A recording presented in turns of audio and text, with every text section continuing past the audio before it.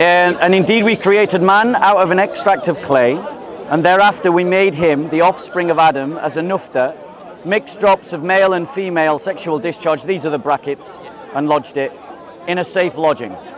Then we made the nufta into a clot. Then we made the clot into a little lump of flesh. Then we made out of that little lump of flesh bones. Then we clothed the bones with flesh. And then we brought it forth as another creation. So what were the stages that you heard? Basically, essentially, is the baby being developed from a sperm drop or a drop of first dust, then a drop of liquid, then being into like a lump of flesh, then that lump of flesh having bones, then flesh being clothed on top of it, then into a baby. That's generally the process. Yeah, I mean, you didn't get all the stages, but that's all right. I mean, that's rough. That's a rough. Yeah. Don't worry. No one's judging you on your memory. Right, you didn't get all the stages, but you got the gist. And the thing is, without me saying it to you, you said the key words. That out of the flesh was made bones, and then flesh was put on the bones. You know, you said that without me prompting you. Because that's what the Quran says, isn't it? Right, there's a problem there. And the problem is that is factually wrong in terms of embryology. Right, embryology, in terms of embryology, bones and flesh come from the same mesoaim. They come from the same thing. They grow at the same time. It doesn't even ossify. It's not even bone, it's cartilage. But it grows with flesh all the time. So the Quran is giving an embryology that's factually false. So would you like me to address it? Yeah, of course. Okay, so this is obviously nothing new, another missionary myth. And in a debate with Zakir Hussain and I think William something, you can search it up, that was brought forth as a scientific error of the Quran. And what he did essentially was he brought a stage diagram scan of embryology, a pregnant woman basically taking regular scans showing how the baby looks. And what he said was, this was on the Quran, showing you the biological terms and everything. He showed that if we read the Quran and we showed the scans and the diagrams he showed, and you can watch a debate if you think I'm lying, that's how it looks. So the Quran is doing it based on appearance, and he showed scans to prove it. It wasn't, a definitive claim. Do you understand? Can I reply to that? Okay, so here's my reply. Because you said that it is a Christian missionary myth. All I did is read to you your Quran in English, and then you remembered the stages. So that is not a myth. Those are facts that you understood from the reading of the Quran. Now, let's just look at this, and then you brought up this debate.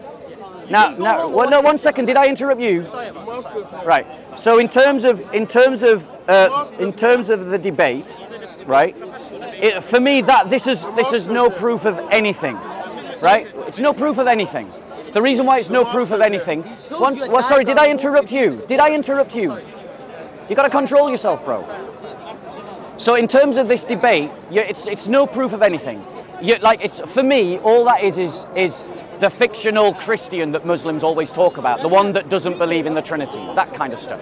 You've got no references. Let me actually give you a reference. Dr. P.Z. Myers is a human biologist. He studies embryology at the University of Minnesota in America, and this is how he describes the Quranic description of embryology. Vague and fuzzy, basically stealing from Aristotle, right? So the Quran is factually false because we know that muscles and flesh grow simultaneously from the mesoderm. That's a fact. I mean, Google it right now if you don't believe me. I challenge you to Google it right now. No, I'm not challenging. Right. So the Quran says clearly that bones come first and then flesh, and that is factually false. And every ultrascan will show that that is false. Are you done? Yeah. Again, I'm going to repeat myself. Maybe it didn't hit home. What he showed you in that debate, he walked you through multiple stages of images of ultrascans, and that's how it appears. Do you understand? That's how it appears, and he showed you through the stage. If you don't believe me, pull up a picture now. What? Pull up a picture. It's a multiple-hour debate. Do you want me to go? No, no. What I want is this. You can prove me wrong immediately. Pull me up an ultrascan that shows that bones come before flesh. That we can see in an ultrascan. I didn't make that claim. But your Quran does. I'm trying to tell you, is you misunderstanding it, and he walked you through the stages. But the Quran says bones come first. That's the point you got to deal with. Bob. Says it in the Quran, in Surah 12 to 14, particularly in verse 14. I'm having a discussion with him. Remember what he said? If he finds an error in the Quran, that will be problematic, yeah. 100%. Right, so here's the error. It says we made... I've already responded to that. All you did is made an unsubstantiated claim. I've referred you to the video, Bob. I don't know what more you want. Referring to a video is not an argument. Yeah. That's the reference. He showed your full diagram and everything. Bro, so... You know what? If you want, I can send you the image right now. You don't need to do that. You don't need to rest on me. Bob, you don't need to rest on me. Yeah. Anyways, he's an Irish speaker. He just told me, I can't confirm it, that the then in Arabic isn't a chronological thing. Right. What do you call it? Right. But my claim and my point Dude, if you is want to repeating talk, yourself, and I've referenced you to a video where a man shows you a diagram. Let me speak, Bob. I can see you're getting excited. He shows you a diagram and he walks you through the stage. Now it's up to you if you want to take it or leave it. But I've showed you, I've given you the reference, and you can watch the video in its entirety. Right, bro. Right, so let me reply to that. No Muslim in this park would ever accept as evidence, oh, I've got this video. No Muslim would accept that. But here we are. Let me finish. Let me finish.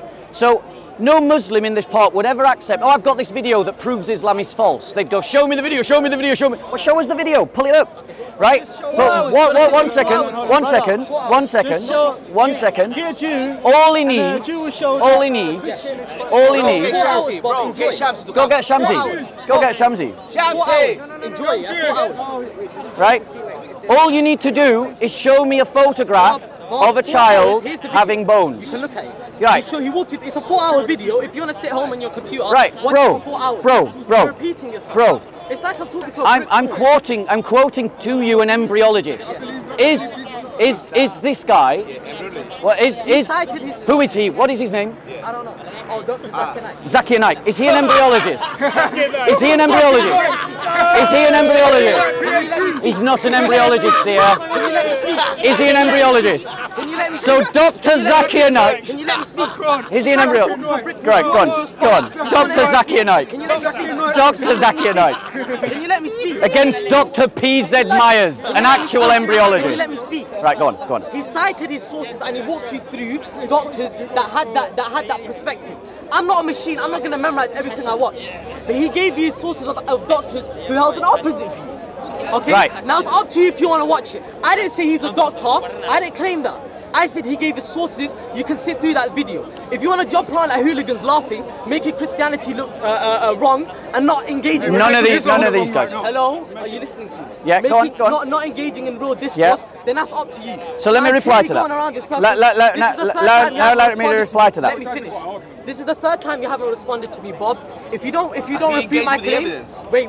If you don't refute my claim, I will walk away. This is the last time. Okay, so Dr. Zakir Naik is not a doctor of embryology. He's not a doctor of embryology. Oh, wait. What happened to listening? What happened? Wait. Listen. Are you listening now? Are you listening now? I did listen to him. Are you listening? Right. So Dr. Zakir Naik is not an embryologist. Dr. Zakir Naik is well known for misquoting and misrepresenting people. One of the people, I'll give you an example, quoted by Dr. Zakir Naik is Dr. Let me just find his name, bear with us 1 second. Bear with me, I've got it here somewhere. Give me a second. Right, so Dr. Keith Moore is one of the people that Dr. Zakir Naik quoted. And Dr. Oh, now he wants references. Let me finish. Now he wants references. All I want is a video. So let me finish. If you direct me to the video, Let me finish.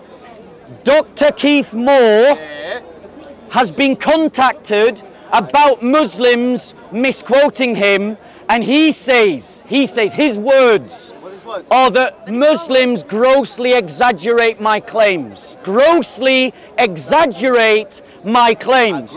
Grossly exaggerate my claims. That's one of the people that Dr. Zakir Naik quotes. He misquotes people, and Dr. Keith Moore is on record as saying he is being misquoted by Muslim apologists on the question of embryology.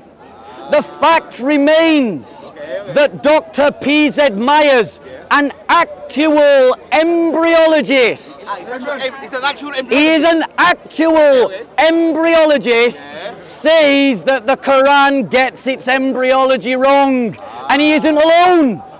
Dr. Joseph Needham, an actual embryologist, says that the Quran gets its embryology wrong. And why do they say that it gets its embryology wrong? Why, Bob? Because it is, I will be very shortly, it is an indisputable fact that flesh and bones don't grow together. Is that true, Hijab? Is that true, Hijab? You said you're going to let me speak, Bob. That flesh and bones Bob, hello. grow simultaneously. Hello, Bob. Do you want to let me speak? Yeah, go on. Do you want to let me speak? You gave no references. You made a baseless claim on a Muslim apologist. You didn't show me any video, any book, nothing. Baseless claim. Yeah. Oh wait, baseless. Has anyone actually seen his video? No one has seen his video. Here's the video on camera. Now I'm going to show. Hijab, is that true? Here's the title. Is this the camera? Here's the title. Focus. Talk about science. Yeah. It's 4 hours. You can watch it. Yeah, let's talk about the Quranic error in embryology. But let's not just talk about that. Let's open it up. No, I'm talking about embryology. You can talk about. I'm happy to talk about embryology. Let's talk about that. But we'll also talk about science in the Bible. How about that? That's absolutely fine. Fine. Yeah. Right, no problem. Let's start. Shall we time it? Pardon me? Shall we time it and control it? I don't mind. Me and you are talking good now. If it seems like you can't control yourself. Well, you can't control yours. No. Oh, I can't control mine. Be fair, Hijab. Be fair. What does it mean to hate again? Yeah. Let's see. Here comes the door, Chadus. So what's the topic? So the topic is the error in the Quran with regards to embryology. You agree to the Bible as well? I agreed that he could talk about the Bible as well. No, I don't have a problem with starting with the Quran. Yeah. So long as, once again, you say it's fine, we can talk about the Bible as well. And that Yes, way, yes, absolutely. All right, That's so absolutely fine. So what, let's lay some groundwork. I'll tell you what our position is in regards to Quran and science first. Yeah. And then you understand it, and then you can contribute to what your position is as it relates to the Bible and science. Yeah. And then we can start talking about individual examples, including embryology. That way, both of our audiences will know, where we stand on the issues. Yeah. How does that sound? That sounds fine. All right. So what I wanted to say, first and foremost, is that and I think maybe you'll agree with me here, we don't say that science is incorrigible or that it produces eternal sets of truth. And we know that the scientific method is based on falsification, as Karl Popper and others have stipulated. And as such, there can be change in science, even that which is referred to as scientific fact. We know that Thomas Kuhn wrote a book called The Structures of Scientific Revolution, Yep. which talks about what he refers to as paradigm shift. Yeah, I've got it. You've got that book? I've got that book. So, me and you, I think, both agree that we shouldn't be using science as a yardstick for truth in an absolute sense, because maybe me and you will agree that science is itself not a perfect or eternal, incorrigible enterprise. Would you agree with that? Can I reply? Yes, of course. So, I agree with the general thesis laid out by Muhammad. I agree with it. However, there are relative truths within greater paradigms that we can establish as certain. Things that we have no reason to indicate, because until there is a greater degree of observational tool, as well as the fact that technology itself will reach a limit in terms of what observations it can make, will mean that there is a conclusivity to certain observations. Certain observations are not all like speculative physics, like the multiverse and discussions about the Big Bang and questions about what gravity is. Some things are actually indisputable descriptions of the material world, such as the chemical compound of water, H2O. All right, so in a sense, I kind of do agree with you, but I'd like to kind of couch my language in more specific and sophisticated terminology. Go on. I think you're right to say that there's different epistemic weights to different observations that one can have scientifically. Yeah. But I would use it on a scale of probability. So which is exactly what science does. Yeah, exactly. So for instance, like if I say that men have XY chromosomes and women have XX chromosomes, that to me seems a more certain fact than string theory, for instance, because string theory is new. It hasn't had the same kind of peer-reviewed exposure as has, you know, the biological understanding of XY versus XX. Yeah, I think me and you have got enough grasp of the scientific method to now move the conversation forward. So yeah, so that's good. So what we're saying is effectively, we agree on the fact that science is not an eternal truth, but that certain things are probabilistically more possible than others. Yes, and that some observations we have no grounds to dispute. Would you agree with that? That certain observations within science... Yeah, I would agree with that. Right, and that... So for instance, like the XY and XX? Well, I mean, it's a bit more complicated than that because there's XXY and there's XYY and... These are additions rather than replacements for one. Yeah, exactly. So they work within a certain paradigm. Right. So now, let me lay out my case, because I'm the prosecutor in this discussion. Now we are both prosecutors and we're both defendants. Right. Well, so let me lay out my. Let me talked about a fact. Yeah. We're going to bring both of them. Yes, that's absolutely fine. Yeah. That's absolutely fine. So in terms of the standard, so I'm going to lay out my case. In terms of the standard that the Quran lays out for itself, it says in Surah 482, you probably know it off the top of your head. What does it say? If it was from other than God, they would have found in it many inconsistencies. Yeah, exactly. Many. Yeah, and I'll just read it in the translation that we've got here as well. Yes. So just to make sure that there's no dispute. 482. Do they not consider the Quran carefully? Had it been from other than Allah, they would surely have found therein many a contradiction. Now, many a contradiction can be internal contradictions, or it can be external contradictions. Agreed? Yes. So, Muslims have marshalled, and I accuse the dawah, those who are doing dawah, I accuse them of lying deliberately. Okay. Because they claim, and I'm going to demonstrate that it's false. Show it. That the Quran... When you say they, let's be clear here. The da'i, the ones doing dawah. Let's be very specific. Because people like Zakir Naik, people like Adnan Rashid, people like... So I've given you some examples. Shabia Ali. Are you talking about Zakir Naik, or are you talking... Because you have to understand something. I think it's very important to realize that we don't all have the same view when it comes to this. I agree. I agree. So it's not... I don't think it's very clever to generalize. Well, I tried to be specific. I did say the da'i, those doing dawah. And I gave examples of the kind of people that I'm talking about. That's why I just had to interrupt to make sure that that kind of specificity was ensured. Okay, so we've clarified that. So now, in terms of the argument, yeah, in terms of the argument, yeah, no, it's totally fine. In terms of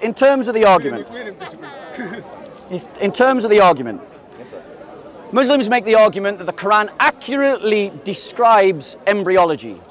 That's what they say. Now, I've qualified that. So when I say Muslims, I'm speaking about certain kinds of Muslims like Adnan Rashid, like Zakir Naik, like Shabia Ali. Not every Muslim. I fully appreciate that. So it is fair, therefore, for me to test that argument. Of course. Right.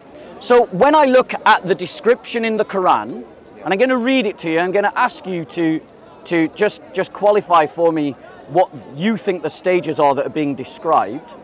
So if we go to Surah 23:12. Yeah, got it. Yeah.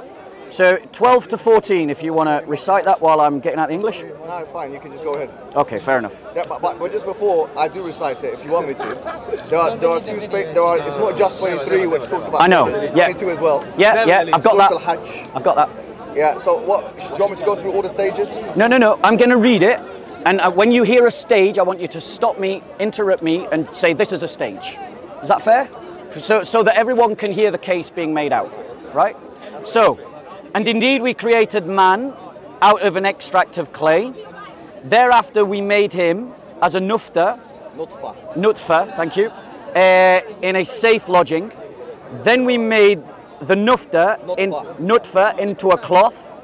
Then we made into a clot. Then we made the clot into a little lump of flesh. Yeah. Then we made out of that little lump of flesh bones. Then we clothed the bones with flesh, and then we brought it forth as another creation. Yeah. So how many stages did you hear there?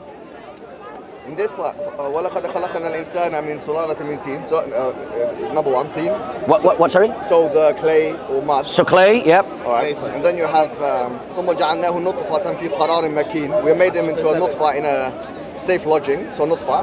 Nutfa is the same lodging. Is the safe lodging a separate? خَلَقْنَا النُّطْفَةَ عَلَقَةً. Is that? خَلَقْنَا الْعَلَقَةَ مُضْغَةً. Yep. فخلقنا مضغة عظاما فكسونا العظام لحما ثم أنشأناه خلقا آخر فتبارك الله أحسن الخالقين. So you hear 3 stages. No. So 7. No. You got. So let's go with nutfa. Yeah. We're talking about embryology in particular. Yeah. Right? So if you have nutfa. Yeah. Which is? Then you have mudgha. Which is? Mudgha is a lump. Yep. And by the way, on this. No. We're just going through the stages, Mohammed. I have to. No, I'm doing it, but you have to let me say what it is. Yeah. In chapter 22, it says about mudgha. Yep. مخلقة وغير مخلقة. So it's partly formed and partly unformed. Yeah. Yeah. Yeah. And then so after mudgha you have alaqa, which is the claw, and then after alaqa you have aidan, which is bones. Yeah. And then you have after that flesh. Okay. So Right. 5. Now, again, just like the Muslim brother before him, without any prompting from me, no prompting from me at all, Muhammad said you have bones, then flesh. Yeah. So that's 2 Muslims independently, and Hijab's an experienced debater who said bones and then flesh. Now, guys, it is a simple fact of embryology, and you can all go and Google it right now. Bones do not. Now, notice the interruptions. Notice the interruptions. Guys, let him make his claim, please. Let him make There we go. Bye, Mansour. Bye, Mansour. Bye, Mansour. Mansour, do you not think that Hijab's big enough to stick up for himself, mate? Yeah, we love Hijab. I don't think Hijab needs your help. But if you want to come into debate, stand there. Just stand here. Can you continue? Why are you waffling? I'm going to correct him every now and then. Carry on. Right. So, guys, I challenge you now to go away and research it yourself. No embryologist argues that bones become flesh. Not anyone that is respectable. Except Mansour. Except Mansour. So, sadly, this is why I have to raise my voice. I didn't want to, but I'm going to have to. I'm going to have to raise my voice because of Mansour. It's a shame because me and Hijab were having a nice conversation until Mansour turned up. So I'm not, all you're doing is delaying the argument. I'm still going to say my point, Mansour. I'm waiting for him to show up. I'm waiting for him to show up. I haven't finished my point. I haven't made my point. All right, guys, be quiet, please. Right. Let him finish his point. Okay, JC. Yeah, There's JC, nothing leave to hide it. here. Let him finish his point. He said there's no references. We're gonna explore that. So the fact of the matter is, without any prompting from me, Hijab has said bones then flesh. And it is a fact, ladies and gentlemen. A fact that you can check for yourselves that bones and flesh grow together. JC, focus. Okay, they grow together. They grow at the same time. They grow at the same time from the mesoderm. Yes. So when the Quran says that bones grow with flesh, it's wrong for 2 reasons. Firstly, there is no ossification at this point. It's cartilage. It's not bone. Ossification comes later. And it isn't that the bones grow independently from the flesh. They grow together. Why are you interrupting? They grow together, and this is why the Quran is wrong, because it stages it, and he admitted it. Bones then flesh. Your response? Okay. He said there's no ossification. Ossification is when bone forms, and this is also referred to as osteogenesis, okay? He also said bones then flesh. Now let's be very clear. The word bones in Arabic is aidan. Now the word in the ayah was aidan. The word aidan in the Arabic language includes cartilage, by the way. How do we know that? If you look at the Arabic lexicons, and I can give you the names of them if you like. I'd like you to pull it up and show us. Lisan al-Arab from Ibn Manzur. Yeah, no, can you pull it up? Can we see it? Yeah, I can. Yeah, let's pull it up. So, for example, I'll read it exactly as it says in the lexicon, right? Yeah. So basically, this is what Ibn Manzur says in his lexicon. Just quote in the Arabic, let's see if you understand. Well, so Al-Fayruz Abadi mentions. Al-Fayruz Abadi is another Arabic lexicon, okay? Al-Ghudruf, and this is, he died 817 Hijri. Yeah. Al-Ghudruf wal-Ghudruf kullu azmin.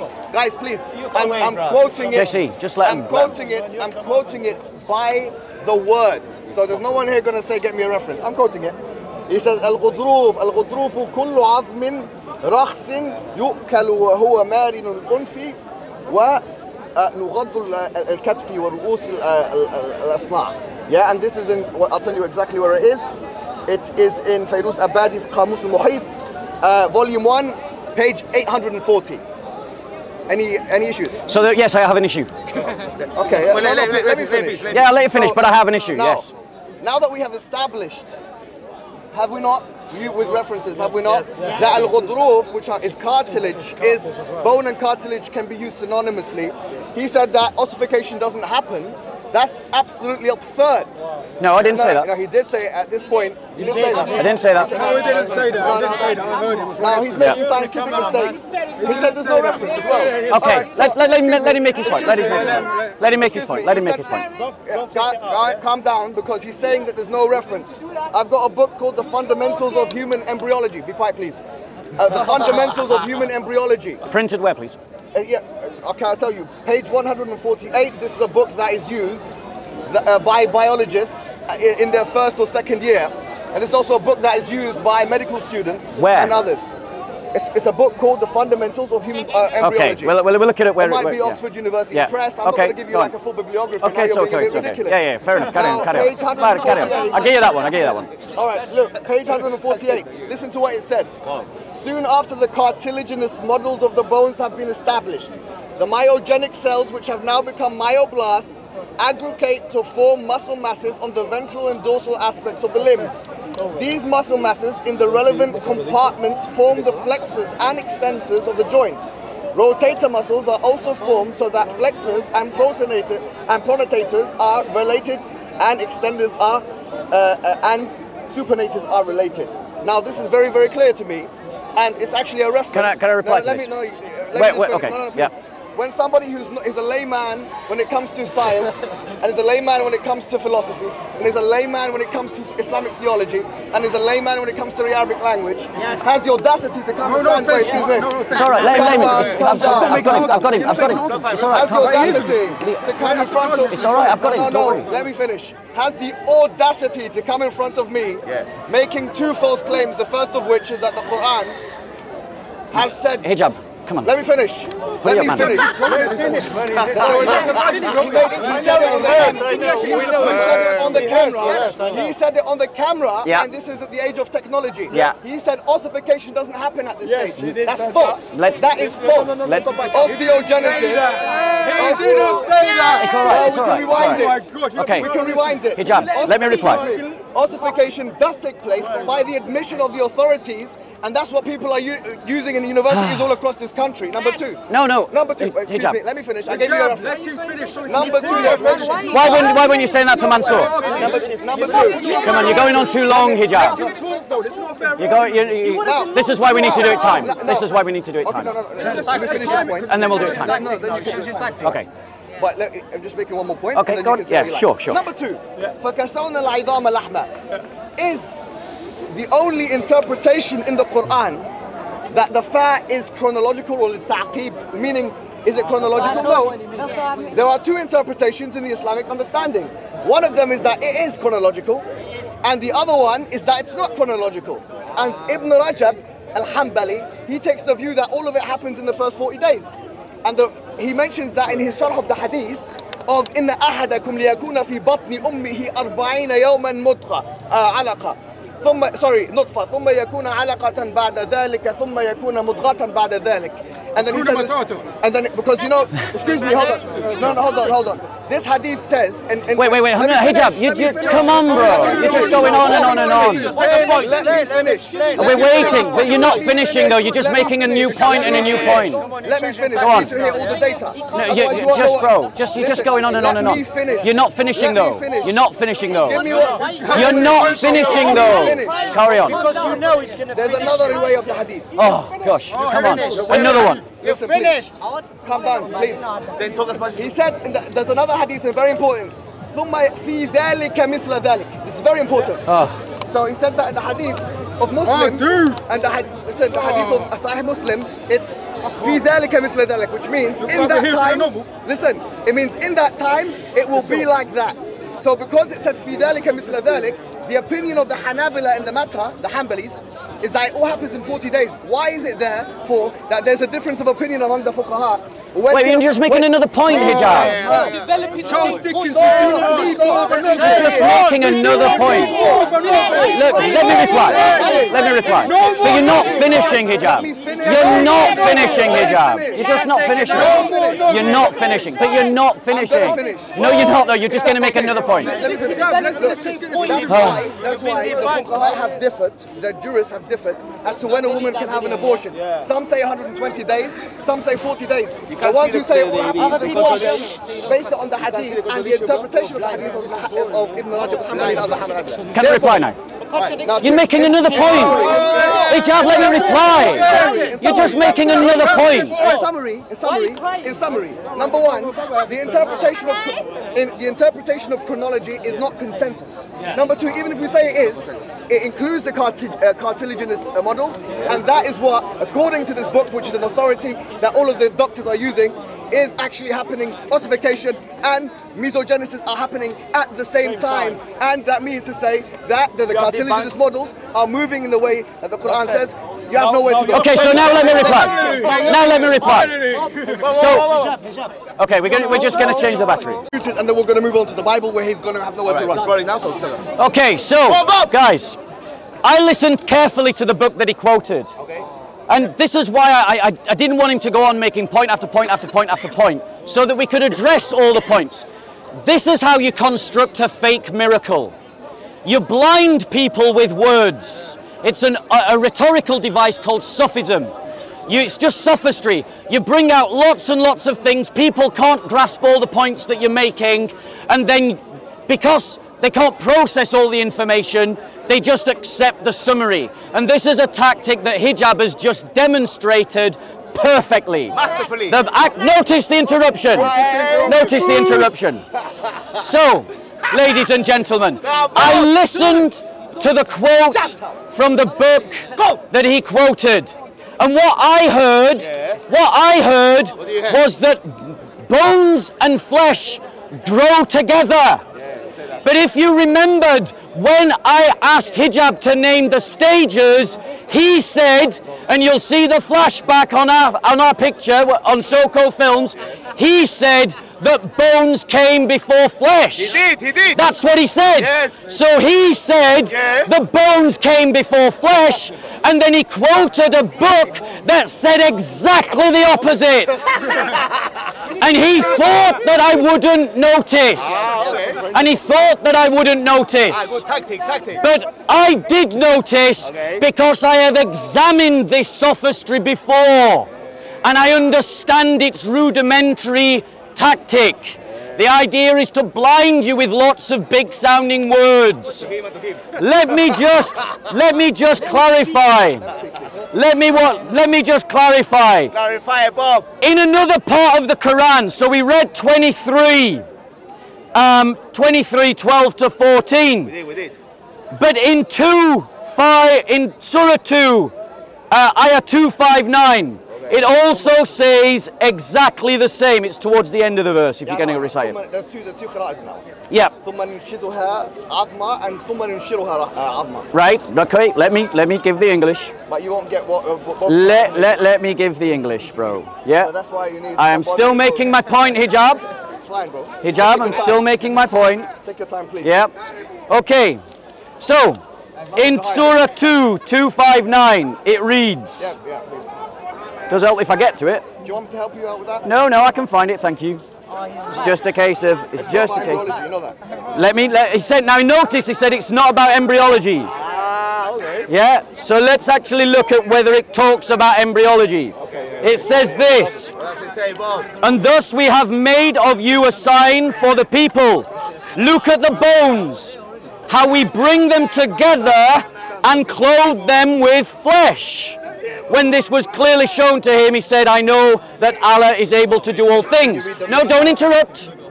You insisted that I didn't interrupt. I'm going to say everything I've got to say, you've got to listen. Listen. So the fact of the matter is, in 2 places, the Quran says bones, then flesh. Hijab said bones, then flesh, and then quoted a book that said flesh and bones grow together. That's what he did, and he hoped you wouldn't notice. Now he also talked about ossification. He also talked about ossification. The reality is, unless Hijab wants to say that he is an embryologist, it is clear from every work of embryology that bones are not immediately ossified. They begin as cartilage. The Quran does not mention cartilage. He said, have you got a problem with that, when he quoted the lexicon? And I said, yes, I do. But he insisted that he finish all of his many points. Are you honestly telling me that Allah doesn't have a word for cartilage when he wants to talk about cartilage, and he doesn't have a word for bones when he wants to talk about bones? No, you're going to listen. He's losing his patience now. He wants, oh, and look at the interruption. It's all right. So, Tell me when you're finished. yeah, I'm going to. But I'm going to finish all my points. Like you mentioned a lot. I've tried. No, don't interrupt. Don't interrupt. I'm not Stop interrupting. Just stop interrupting. Right. So, the reality is, and I just challenge you to check me now. Do bones, what is a bone? A bone is an ossified cartilage. There is a reason why we have distinct words for cartilage and bones. And what you're saying is, Allah is inaccurate in his description because he can't use a word for cartilage. He uses one that could mean cartilage and could mean bones, or could mean the 2 things together. If he means the 2 things together, then it's an error, because cartilage is not bone. If it could be cartilage or could be bone, then it's an error, because it should be cartilage, not bone. So either way, the Quran is wrong. Now, he said, Hijab, are you impressed at my memory of how I've remembered all your arguments? He said, What did he say? how dare you, a layman in philosophy, a layman in Arabic, a layman in embryology, have the audacity to stand in front of me. Do you all remember him saying that? Do you see, he's not the only one with a good memory. Let's just correct a fact. He came and stood in front of me, not the other way around. But secondly, he is a layman in embryology. He is a layman on this topic, but I'll tell you someone who isn't a layman in embryology. Here's someone who isn't a layman in embryology.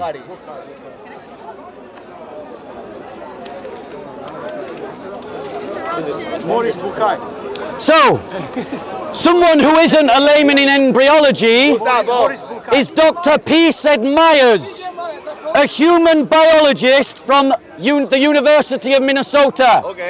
He describes the Quran's understanding of embryology as follows: vague and fuzzy, and basically stealing from Aristotle. That's what a real embryologist says about the Quran. Now, why? This is the interesting point. Why does he say the Quran is stealing from Aristotle? Why? Now, personally, I think he's wrong. I think there were Arab doctors at the time who were educated in medicine. But if you listen to Aristotle's words, listen to this. Read it, Bob. This is quoting from, quoting Aristotle's work on the parts of animals.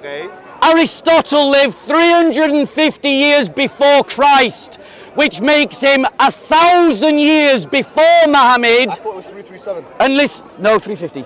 And this is what he says. Stop interrupting. In the this is embryology according to Aristotle. Listen. Around about the bones and attached to them by the fibrous bonds grow fleshy parts, for the sake of which the bones exist. Does that sound familiar?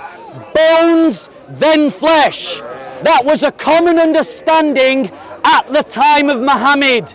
There is nothing miraculous about what the Quran says, and the Quran gets it wrong. Thank you very much. Now it's my turn to respond, but I do think we should time it, by the way. Oh, now you want it timed? No, I do think so. I agree, let's time it. What do you want? 5 minutes each? 5 minutes each. Can we get a timer, please? 5 minutes each or 4 And you've minutes? got to be willing to show your phone to both of us on request. 5 minutes is done. Are you willing to show your phone to both of us on request? Okay. Now, before I actually... Let him get it to time. Yeah, he's going to tap you. Yeah. So you said 5 minutes? 5 minutes each. We got this. Okay, go. Yep. Let's read it again, because I don't think this man has good comprehension skills. He said that, no, he doesn't have good comprehension. This is the problem. We're dealing with someone who can't understand. He said that it said that both of them are forming at the same time. No, it doesn't say that. It says soon after the cartilaginous models of the bone have been established. So first what we have, cartilaginous models of the bones have been established, yeah? Then it says what? The myogenic cells, which have now become myoblasts, yes, aggregate to form muscle masses. Now let me explain what it's saying here. It's saying that you have cartilage, or these cartilaginous models, and then you have the myoblasts, which are myogenic cells, which then become myoblasts, that are coming on top. Is that what it said, yeah? Everybody knows who has done even a little bit of reading in embryology, that myoblasts are the cells that are responsible for muscle growth. Yes. That is a fact of embryology. Go to any book of embryology that you like. It is responsible for flesh. So he's saying that it's saying at the same time. No, it's not. It's saying first the cartilaginous models have been established, and then after that you have the myogenic cells, which are responsible for flesh, that are coating them.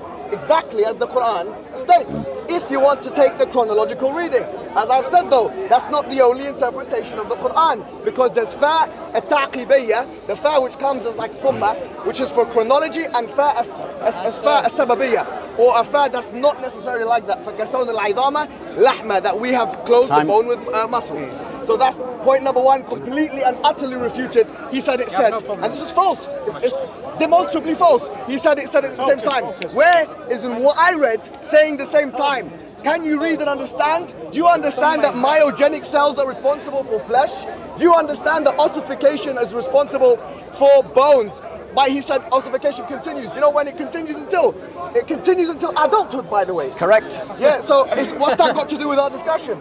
He said that no, he could have used the word ghudruf, or the word specifically for cartilage. That's not necessarily a good description. You know why? Because had there been any bone that started, then that would eliminate. So all the word azam includes cartilage and bone, whereas the word ghudruf is cartilage only and not bone, so it would exclude the bone, which would be less specific. Point number three, he mentioned Aristotle. Aristotle said in his treatises that a woman, she has menstruation blood, contributes to the embryological process. I want you to find me one verse of the Quran or one hadith of the Prophet where that is in fact copied. If you copy from Aristotle, why is he not copying that? Aristotle also said that the baby is formed in its entirety and then it just gets bigger and bigger. That's completely against the Quran and the Sunnah. How comes Aristotle did not mention nutfatin amshaj, whereby both of the mixed fluids are there? Where the Prophet Muhammad ﷺ, he mentioned the hadith. Listen to this. The Prophet Muhammad mentions لَيْسَ الْوَلَدُ مِنَ الْمَاءِ كُلِّهِ, that the boy or the child is not from the entire fluid. Meaning now, what is the Quranic picture? Chapter number 76, verse number 2. إِنَّا خَلَقْنَا الْإِنسَانَ مِنْ نُطْفَةٍ أَمْشَاجٍ نَبْتَلِيهِ فَجَعَلْنَاهُ سَمِيعًا بَصِيرًا. That we have made the human being from a combined mixture of fluids and to test him, and we have made him hearing and seeing. So wait a minute, it's saying it's mixed. And wait a minute, the Prophet said it's a part of that mixed fluid, not all of it, which is, we know, it's one cell of the man and one cell of the woman. There's nothing like that in the Bible at all, my friend. You have no chance. There's nothing like that in Aristotle's work at all, my friend. There is nothing like that in Galen's work at all, my friend. And there's nothing like that in the Talmud at all, my friend. How did he know this? Where did he get this from? Did he get it from the Bible, where it says that human being is made like curdled cheese? Where it says in Job chapter 9 verse number 6 that the earth is flat and has pillars, and no one in the patristic period for 300 years, not one, I claim now, has ever said that the earth is round based on the biblical narrative. Everyone was a flat earthist. John of Chrysostom, when he done his exegesis of the Bible, no, time is time. And others, and if you look at Origin of Alexandria, he was a spiritualist, and others. 5 seconds. All of this shows that the Bible has no way of connecting with today's time. The Quran does.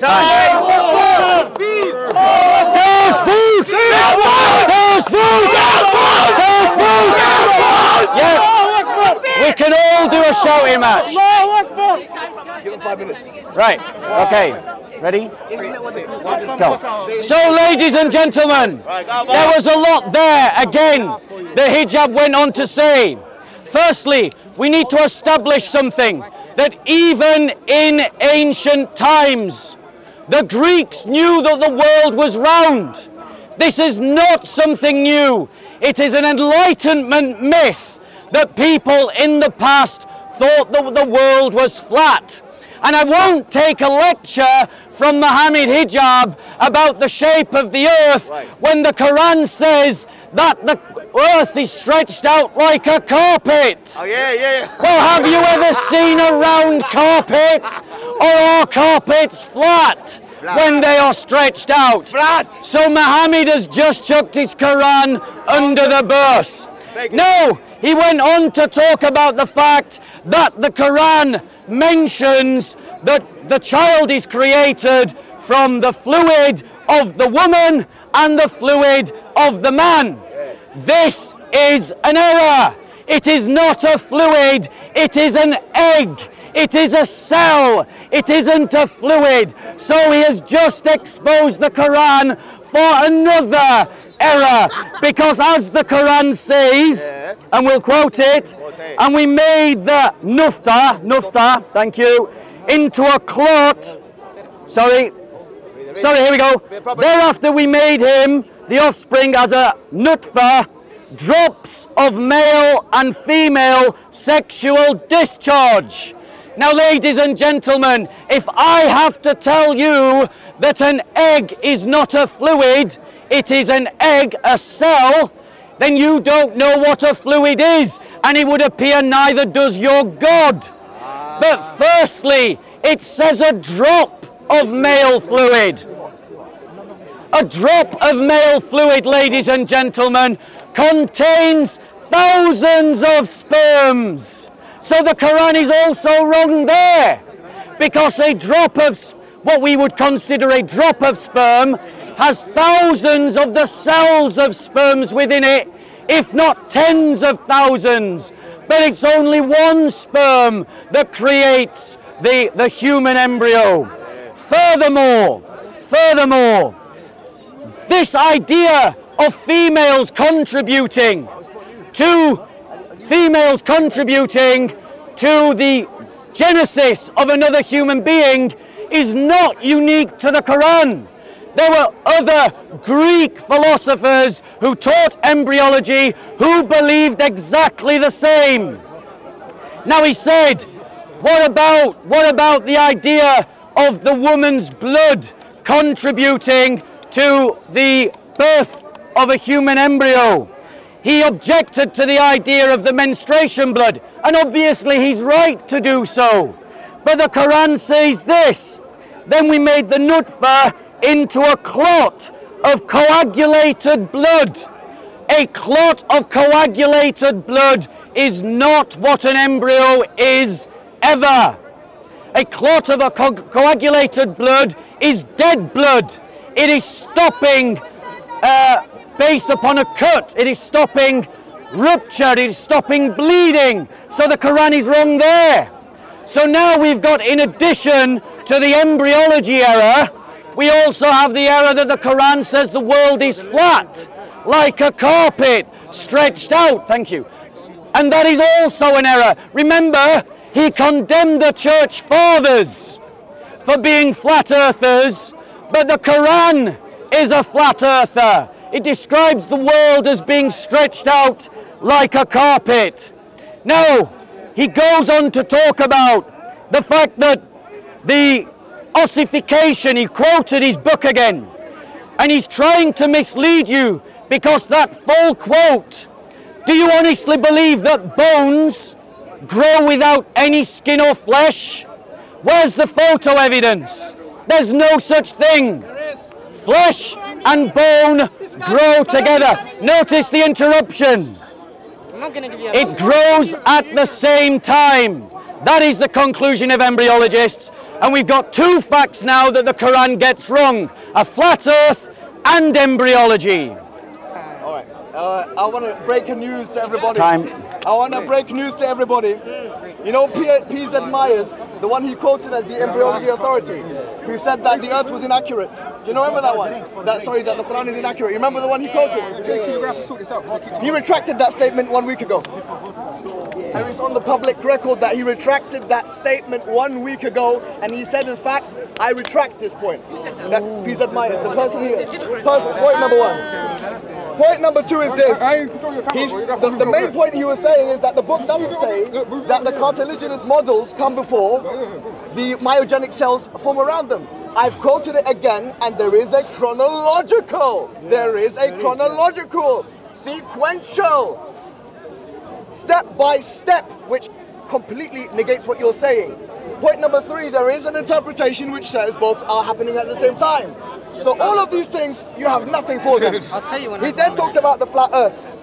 Here's what I say, and it is a challenge to the Christian world, not just you, because you are insignificant. You are a challenge to the Christian world. He's getting personal. He's getting upset. Be quiet, don't interrupt. Don't interrupt. There is not one church father in the first 300 years of Christianity that ever looked at even one verse in the Bible and concluded that the earth is round. Whereas there are scholars in the first 300 years of Islam who looked at the Quran itself and deduced from that the earth is round. Ibn Munada being one of them, who Ibn Taymiyyah mentions in Kitab al-Arsh, and that is something that is there. Ibn Hazm being another one who quotes chapter 39 verse 5, يُكَوِّرُ اللَّيْلَ عَلَى النَّهَارِ وَيُكَوِّرُ النَّهَارَ عَلى اللَّيْلِ وَسَخَّرَ الشَّمْسَ وَالْقَمَرَ كُلٌّ يَجْرِي لِأَجْلِ مُسَمَّى. Chapter 39 verse 5. And listen, this is takwir, comes from the Arabic word kura, which means ball. Be quiet, my friend. Shut your mouth. Shut your mouth, my man. Calm down, Hijab. Calm down. You're getting excited, mate. Calm down. No, it's not finished. Be quiet. Ali, be quiet. Shush. Say, look, Who's shouting? listen to this. Listen to it. Be quiet. I'm going to pause the time if you keep speaking. Now, what have the Jews said about the Bible? They believed in something called metal plate theory. Look what he said. That in the Midrashim, which is the exegesis of the Bible, for how many hundreds of years, no Jew has looked at the Old Testament and concluded round earth. They believed in the thickness of the firmament equal to that of the earth. And he talks about metal plates. And you can even see here that some of them look at Origin of Alexandria, who looked at the Bible, the first page of the Bible, bro. The first page of the Bible, which talks about the creation of the heaven and the earth. When the second day, what was created, the luminaries were created before the sun was meant to be created. Origin was a heretic. Origin said what man of intelligence? Bro, it's all right. What man of intelligence will believe this? This is your church fathers condemning the literal reading. He was forced to spiritualize the meaning of the Bible because it was contradictory to the reality. He said also, what man of intelligence would, when in the Bible it said that the devil took Jesus to the high mountain, he could see all the nations of the earth. That's the New Testament. And he said, what, how could he see it? Origin is saying this in On Principles in the appendix section. Yes. He said, what man can see with his own flesh? But by consensus, this means like a disc. 20 so seconds. don't ever come to me with this. I have already told you, Ibn Hazm, Ibn Munada, the Salaf, the people and the Salaf of the first 500 years saying the earth is round because of the Quran. Not one church father says the earth is round because of the Bible. Respond or be condemned. Okay, that was brilliant oratory. I think it deserves a round of applause. That was absolutely brilliant. So, Tarts, pause. Okay, are we all done? By the way, Allah is not a mouse. He's not a mouse. He's not a mouse. Doesn't matter how many times you say he's a mouse, he's not a mouse. Akbar means mouse. So, ladies and gentlemen, that was a brilliant piece of oratory, but unfortunately complete flannel. And the reason why it was complete flannel, ladies and gentlemen, is because the church fathers were not trying to argue that you should become Christian because of science. This is a modernist style of argument. Notice the interruption. This is a modernist style of argumentation. The early church fathers were trying to convince people to become Christian by using philosophy, because that was the lingua franca of education at their time, and they were good at it. The reality is, in the book of Job, if you want to mine some verse to quote the idea of the earth being round, in the book of Job it says, and blessed is he who sits upon the circle of the earth. No, it's in Job. It's in Job, stop interrupting. No! Furthermore, he said, oh, we've got all these Muslim scholars who believe that the world is round because of the Quran. Why did they even bother? Pythagoras knew the world was round before Jesus. The Greeks knew the world was round before Jesus. It wasn't a new thing. And they didn't need a revelation to do it either. But actually, let's listen to what the Quran says about the shape of the earth. It says, have we not made, everyone say made, the earth as a bed. A bed is what the Quran says. When was the last time you slept on a circle bed? You sleep on a flat bed, Hijab, not a circle bed. So yes, Muslim scholars believe that the world was round, but so did the Greeks 1,000 years before them. 1,000 years before them.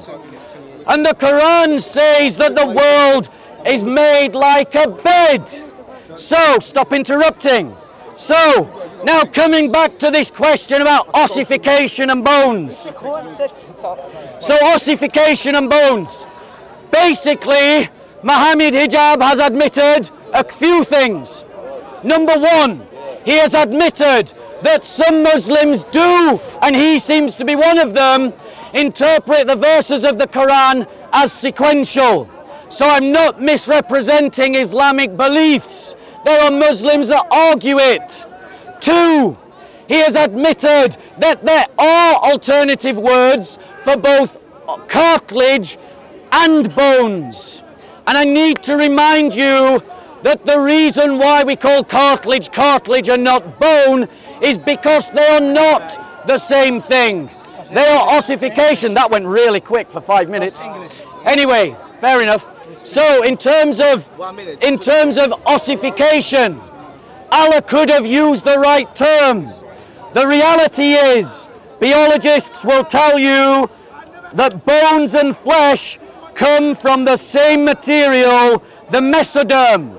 Bones and flesh come at the same time from mesoderm.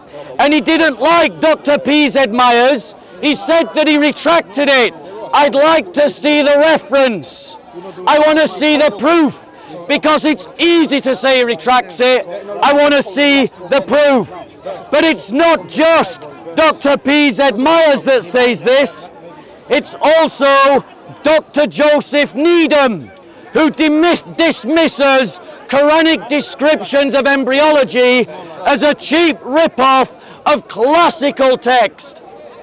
And Dr. Joseph Needham is also an embryologist, and he studied the history of embryology.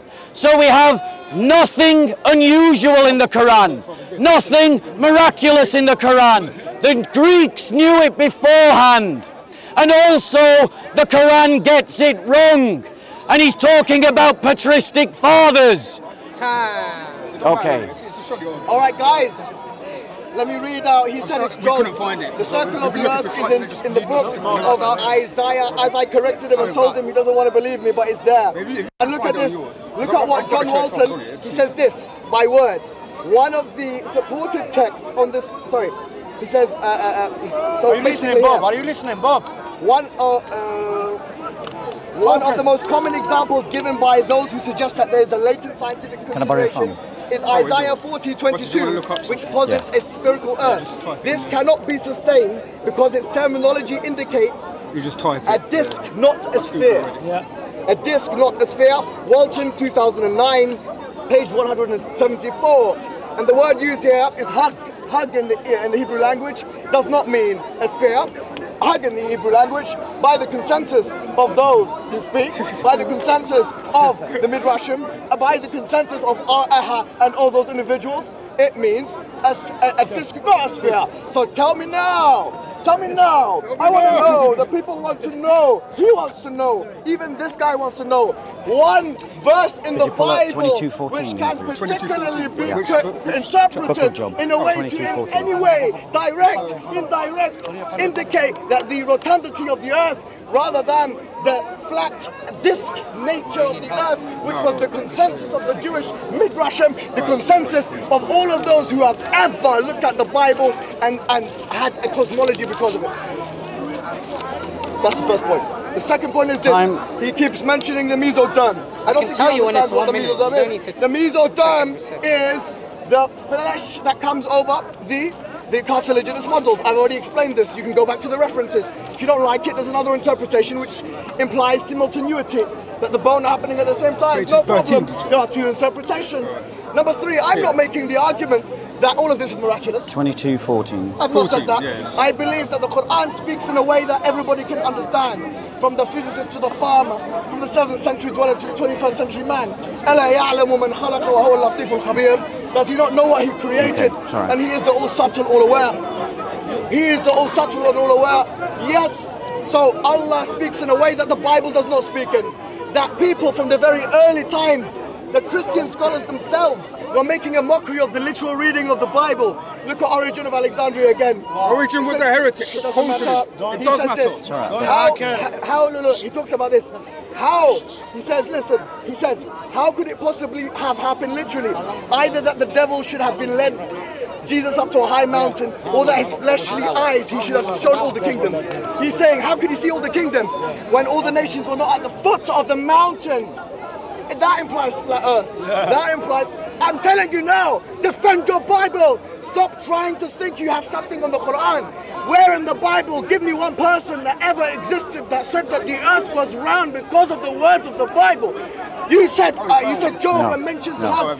He mentions the spirit and he mentions the John Walton, who is a scholar of Christianity, says this cannot be sustained because the word means it is a disc and not a sphere. Case closed, my friend. Taqweer comes to the word time, please. which means a ball and not. Could I see you when it's my turn to talk? Can you show me the... How dare you come and talk to me about science? I'm fair. When in Genesis chapter 5, if you add up all the days together, as have the young age creationists, you will come to the conclusion that the universe is 6,000 years old. 6,000 years old. And wait a minute, how do you know that Genesis chapter 5 has all these lineages? From Adam to his son, from his son to his son, 130 years, 150 years. Add it all up, like Noel has done. And you have 6,000 years. You have the audacity to talk about some minor thing like religion. When your Bible-bashing friends in America have museums and institutions, hundreds of millions of Can you time me 5 minutes? On the idea that the universe is 6,000 years old. How dare you tell us that the universe is 6,000 years old and that all these fossils are a conspiracy? And come to me and us as the Muslim community. There was definitely.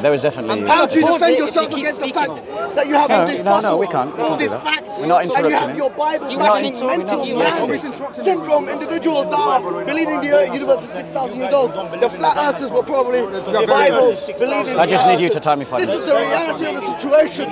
Don't ever come here again and talk about science or anything else because it's over. And for more information, go to kbyh.co.uk and go to Time.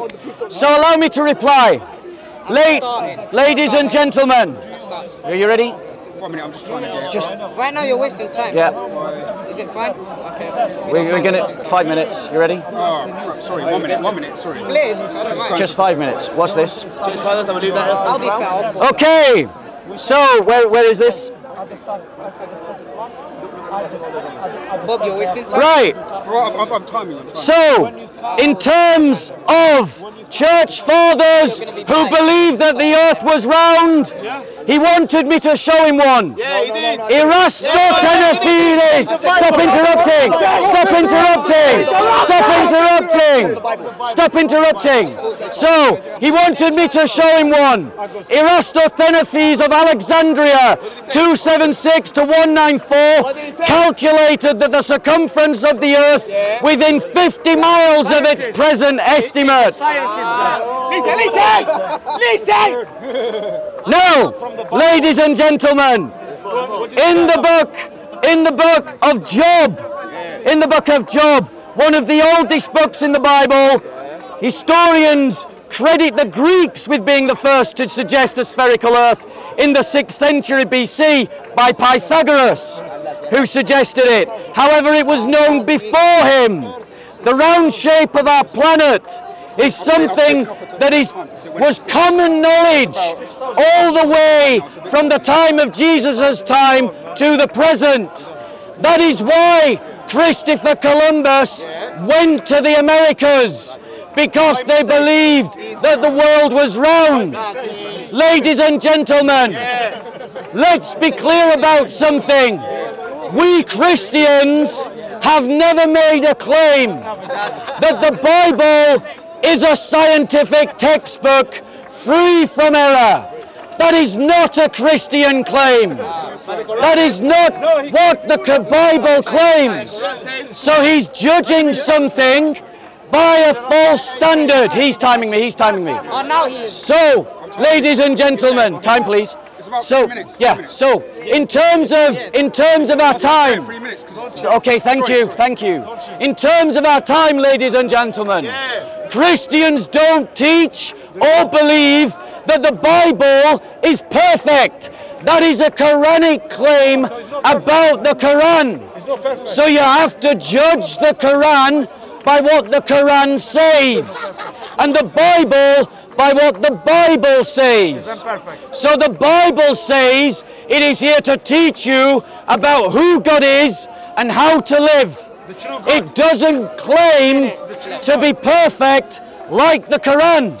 So when the Quran, stop interrupting. Stop interrupting. But when the Quran says what? So when the Quran, bear with me, stop interrupting. So stop interrupting. So when the Quran describes the earth like a bed, put your hand up if you think a bed is a round ball. Go on, put your hand up. Oh, nobody, not one of them, not even Hijab. But the Quran describes the earth like a bed. So I'm right to say that the Quran is in error. And if the Quran is in error, according to the Quran, not me, it's not from God. I need to defend the Bible in biblical terms. 1 minute left. Not in Quranic terms. 2 minutes left. In Quranic terms. No, you took time away last time. In terms of the Quran, it states facts that are wrong. And I can say according to the Quran that it is false. According to the Bible, we do not make the claims about our Bible that Muslims make about their Quran. So him coming here and saying, don't come here and say this and say that, trying to act like the macho man, as if somehow this is impressive,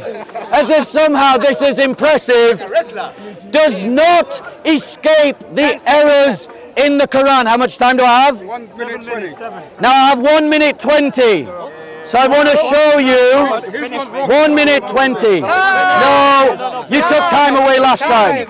You took time away last time. Yeah. He spent his time doing research. It's not my Thank you. So in Surah 43:10, as if you were in any doubt about what the Quran said previously, Surah 43:10, it says this: who made for you the earth like a bed, and has made for you roads therein in order that you may find your way. Like a bed. Who believes the earth is flat? Put your hand up. The Muslims don't, but the Quran does. Is it describing the ship? No. Ladies and gentlemen, he quoted Origen. Origen is not a church father. He lied to you. Origen is not a church father. He's called an ecclesiastical writer. It's a step down from a church father. So he lied to you when he quoted Origen. And we Christians don't follow the church fathers in their comments on science. Time, sorry. Are you happy with that time? Yes. Is everyone happy with the time? Yeah. So you might as well time him. Let me tell you something. This verse that he keeps bringing up. This. Alam naj'al al-arda mihada. This thing about bed. He keeps saying bed, bed, bed. Sorry, the word bed. The word mihada means cradle. No, I can't. So for example, when Mary alayhi salam, Maryam, when she was talking about Jesus, she mentioned that term, that the Mahd, when he was in the Mahd Sabiyya, which means what? Cradle. Now really when a woman cradles a baby, she cradles it like that, like in a shaped way like that. Yeah. That's point number one. Point number two, the shape was not what is intended here. What was intended in Alam naj'al al-arda mihada was the comfort. And how do we know that? Allah said in chapter number 67 of the Quran, هو الذي جعل لكم الأرض ذلولا فامشوا في مناكبها وكلوا من رزقه. That he is the one who had made the earth subservient for you. So walk around its manakib, literally meaning shoulders. What are you going to say that it means like the earth is like boxes now? No, it means that the mountains are referred to in that sense. Go in these areas. But you don't understand imagery. The point of the matter is this: before the scientific revolution, there were interpretations of the Quran that indicated the rotundity of the earth. That is nowhere to be afforded to us in the Bible. I didn't say any church father. I actually mentioned to him in his exegesis against the Manichaeans. Augustine, he mentions the shape of the earth is round. You don't need Google for that. I can tell you myself. But he doesn't get... You mentioned the church father. I know. You let him speak. But I'm not saying, my argument, I think you've misunderstood it, was not no church father believes that the earth is round. I'm saying, no, I said that they used the Bible to indicate that that's what the Bible was saying. Himself. John Walton, he mentions in Isaiah chapter 40 verse 22, the word hug means a disc. It cannot be used, it's the closest thing we have, but it cannot be used to indicate the rotundity of the earth. He says we don't have to have, he doesn't believe in biblical inerrancy. By the way, he might come from a more Catholic background, I don't know, but definitely a large portion of the Christian community, probably all of those in this park, believe in biblical inerrancy, which is the idea that the Bible is flawless. He is heretic in his belief, according to those. No, he is. According to evangelicals who believe in biblical inerrancy, he would be seen as a heretic. He knows that. Now, moreover, here's the point. When you first open the Bible, and I say this again, the first thing you see in the Bible is contradiction. Let me show you how. That you find in Genesis chapter 1. The luminaries were created on the Fourth day. Sorry, the sun was created on the fourth day, but the day and night that were created before that. And on commenting on this, Origin of Alexandria, who he doesn't like because he's telling the truth. No, I like him. All right, he says this. He says, now what man of intelligence will believe that the first, the second, and the third day, and evening and morning existed without the sun, the moon, and the stars, and the first day, if we may say call it that, without even a heaven?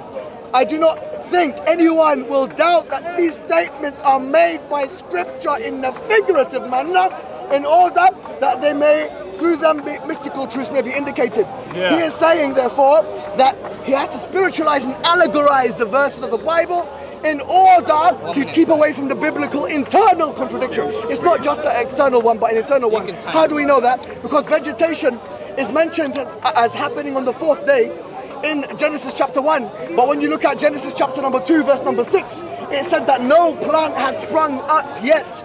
So much so that even scholars are saying this is a contradiction. How could you have the vegetation on the fourth day in Genesis 1, and then in Genesis 2:6 it says no plant has sprung up yet? So were the plants there, or were the plants not there? That's the question. Was day and night there? How can you have day and night without the sun? You're talking nonsense. How dare you come with this to us? How dare you, all clowns? You're coming to us and talking about science. There's a 6,000-year-old universe which he didn't even mention. He didn't even refute it. He can't defend himself. He can't defend himself. He had one bullet in the gun, it went astray. Now he can't defend himself. He's beneath me. I'm in the mount.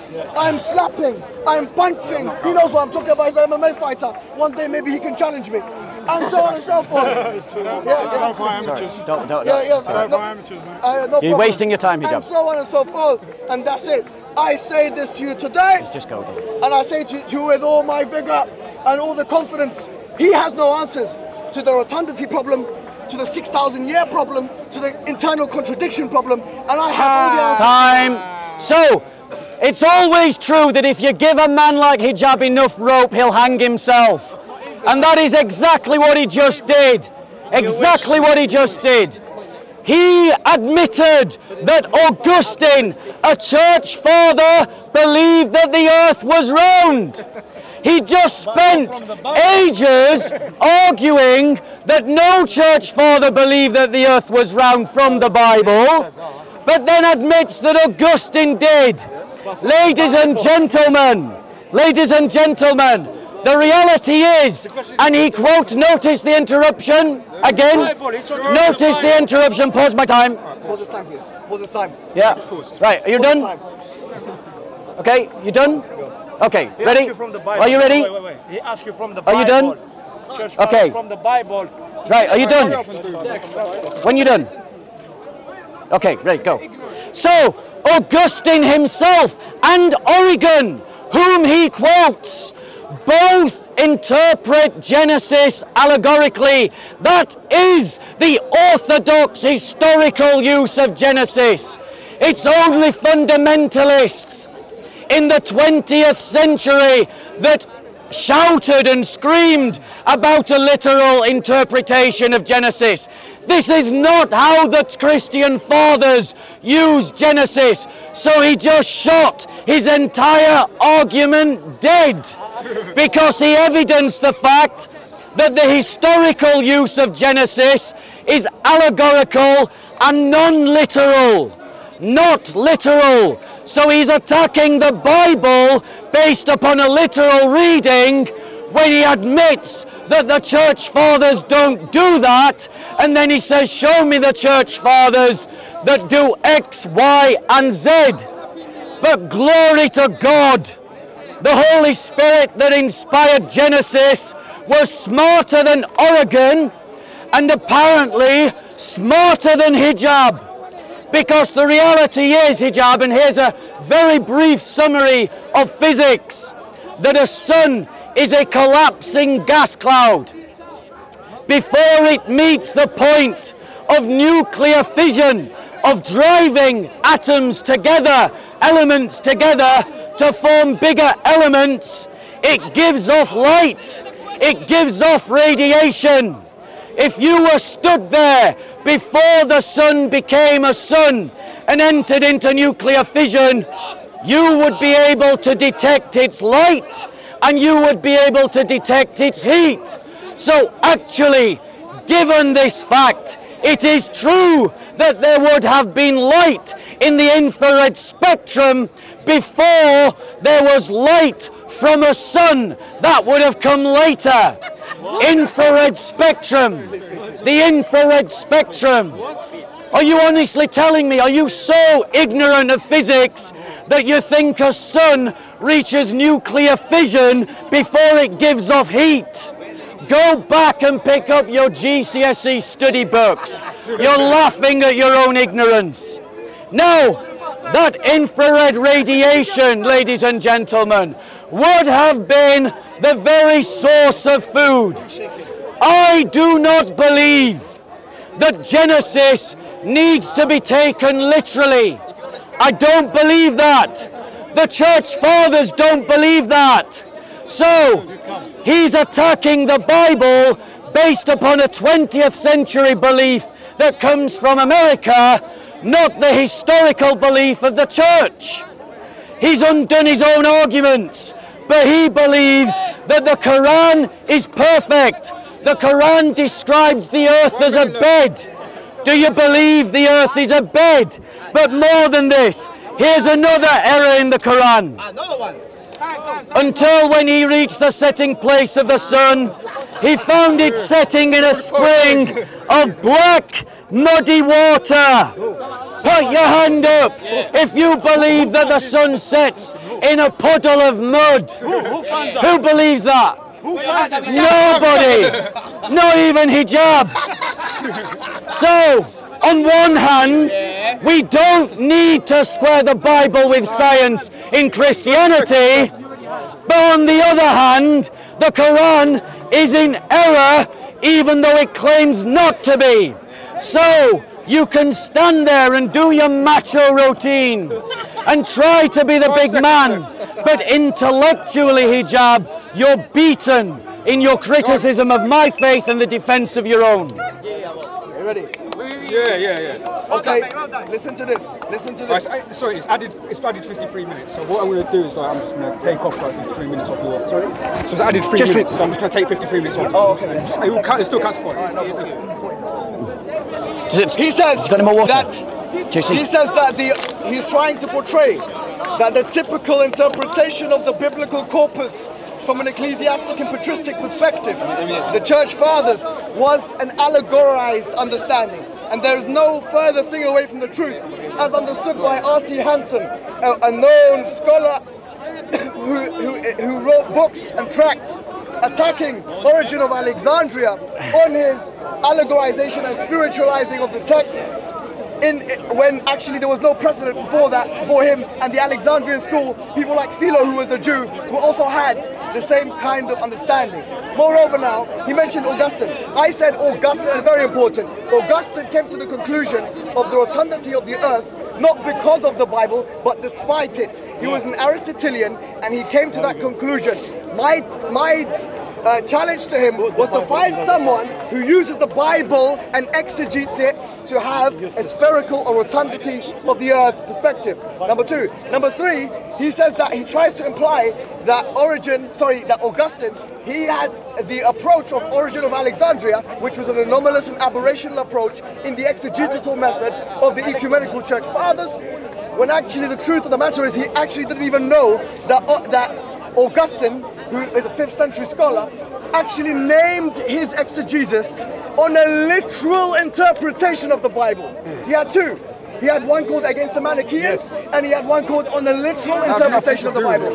So this guy doesn't even know his own books. He's just put Origin after Augustine. Origin was before Augustine. This is going to be a good He doesn't know that. I And promise he's you just today, deceived them. he will go to sleep. He will go to sleep. I am getting bored. Okay, You are boring me. You are boring me. Just like I'm sure he has been many times in the ring. I'm going to say this to you once, and I'm going to say it to you very clearly. One time, Celsus, who was an apologist, a Greek apologist, he came to Origin of Alexandria, and he asked Origin of Alexandria, what do you say? How can you have a God that died on the cross? Yeah. Do you know how he responded? Do you know how he responded? Is he still on Origin? He's moving off the topic, but let him. It's You know his how you time. responded? I'm going to take 55 minutes off because it skipped 55. 50, like, why? He's just counting down from 3, it's fine. No, it skipped 55 minutes, so he had an extra 55 minutes. It keeps skipping the time. Yeah, it keeps. I don't know what's wrong with it. And you can see all these It's 2 references, by the minutes way, 59, on it's fine. kbyh.co.uk. So do you want an extra 50 minutes each? 50? Yeah, because it keeps skipping to 50 every time. Doesn't matter, we're just doing 5 minutes, you just count down 5. We cannot say that all of the I'll stop events at relating 55 to the because this crucifixion. was already at 55. Yeah, just count down. Look, it's 2 minutes 44. No, but I have to stop at 55. I'm not interrupting. Are you worried more than But the point is, Hijab, neither do you. So, listen, look at me.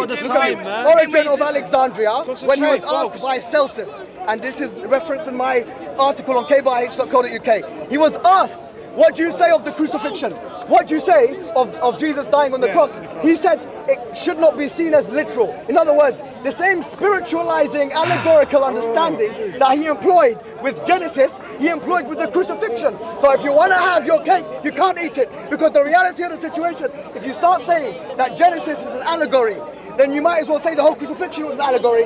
If you want to use the hermeneutical principles of Origin of Alexandria, it's over. You want to allegorize Genesis, go ahead and allegorize the crucifixion, just as Origin allegorized it, just as he metaphorized it. Why do you have it? What's your principle? What's your principle for allegorization? What is your hermeneutical principle? How can you allegorize one and not the other? Why? On what basis? Who gave you the authority to allegorize Genesis and not allegorize what? The crucifixion. Origin of Alexandria, when probed by Celsus, he allegorized the crucifixion, meaning your central tenets, the crucifixion, the resurrection, the ascension, and so on and so forth. All of that can be allegorized.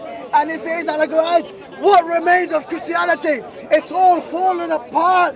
It's all gone. It becomes a myth, just like Hinduism. It becomes like the Greek mythology. It becomes like anything else. So there you have it. 1 minute left. If you want to say it's allegorized, then you must allegorize. You must allegorize the crucifixion, because there is no authority that you may be granted. There is no authority that you, hermeneutical authority, yes, that you yes. There's no hermeneutical authority that you have to allegorize one and not the other. And that's why it's done. And that's why you're finished. And that is why you can never stand in front of me. I'm giving the rest of your time. Right, how much time have I got? I'll give you 5 because I gave him an extra 55 minutes, 55 seconds. Sorry, I'll give you. Right, I've got an extra. Yeah, shall we do this last one? Okay, is this when you talk? Hijab. You laid out the parameters of science first. Remember? You laid out the parameters. You talked about the paradigm. So you started. So I have to finish. So I have to finish. So I have to finish. This is the last talk. Okay. Last round. Right. I'm speaking last. This is the last talk, and then we stop. Time in it? Yeah. No. 5 minutes 55. I can only time 55. Right. Are we ready? Are we ready? It's your last round, and then No. This is the last talk. Done. After me. Done. Finished. Because he started. Okay. Are you ready? Are you ready? Are you ready? Right, guys. Ladies and gentlemen, listen carefully to the double standards the hijab is asking you to work to. He is saying to you that you have to believe in a literal interpretation of Genesis. Why? Because of his quote of Origin. Now, he didn't actually quote Origin, he just threw his name into some statements. The fact of the matter is, ladies and gentlemen, Origin is not a church father. Amen. So he's quoting the wrong source. Amen. Origin is called an ecclesiastical writer. Now notice that Hijab wanted me to pay attention, but he's not doing it now. So, ladies and gentlemen, we Christians are not committed to a literal interpretation of the Bible in toto. We don't do that. Our church fathers didn't do it. He's admitted as much. He said as much. He said that Augustine believed in a round earth. He said that. So we Christians don't need to defend every statement of the Bible as if it was literally true.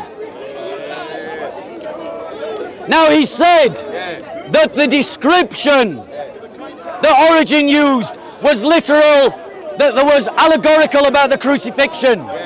I know Origen's writings. I read Origen's writings.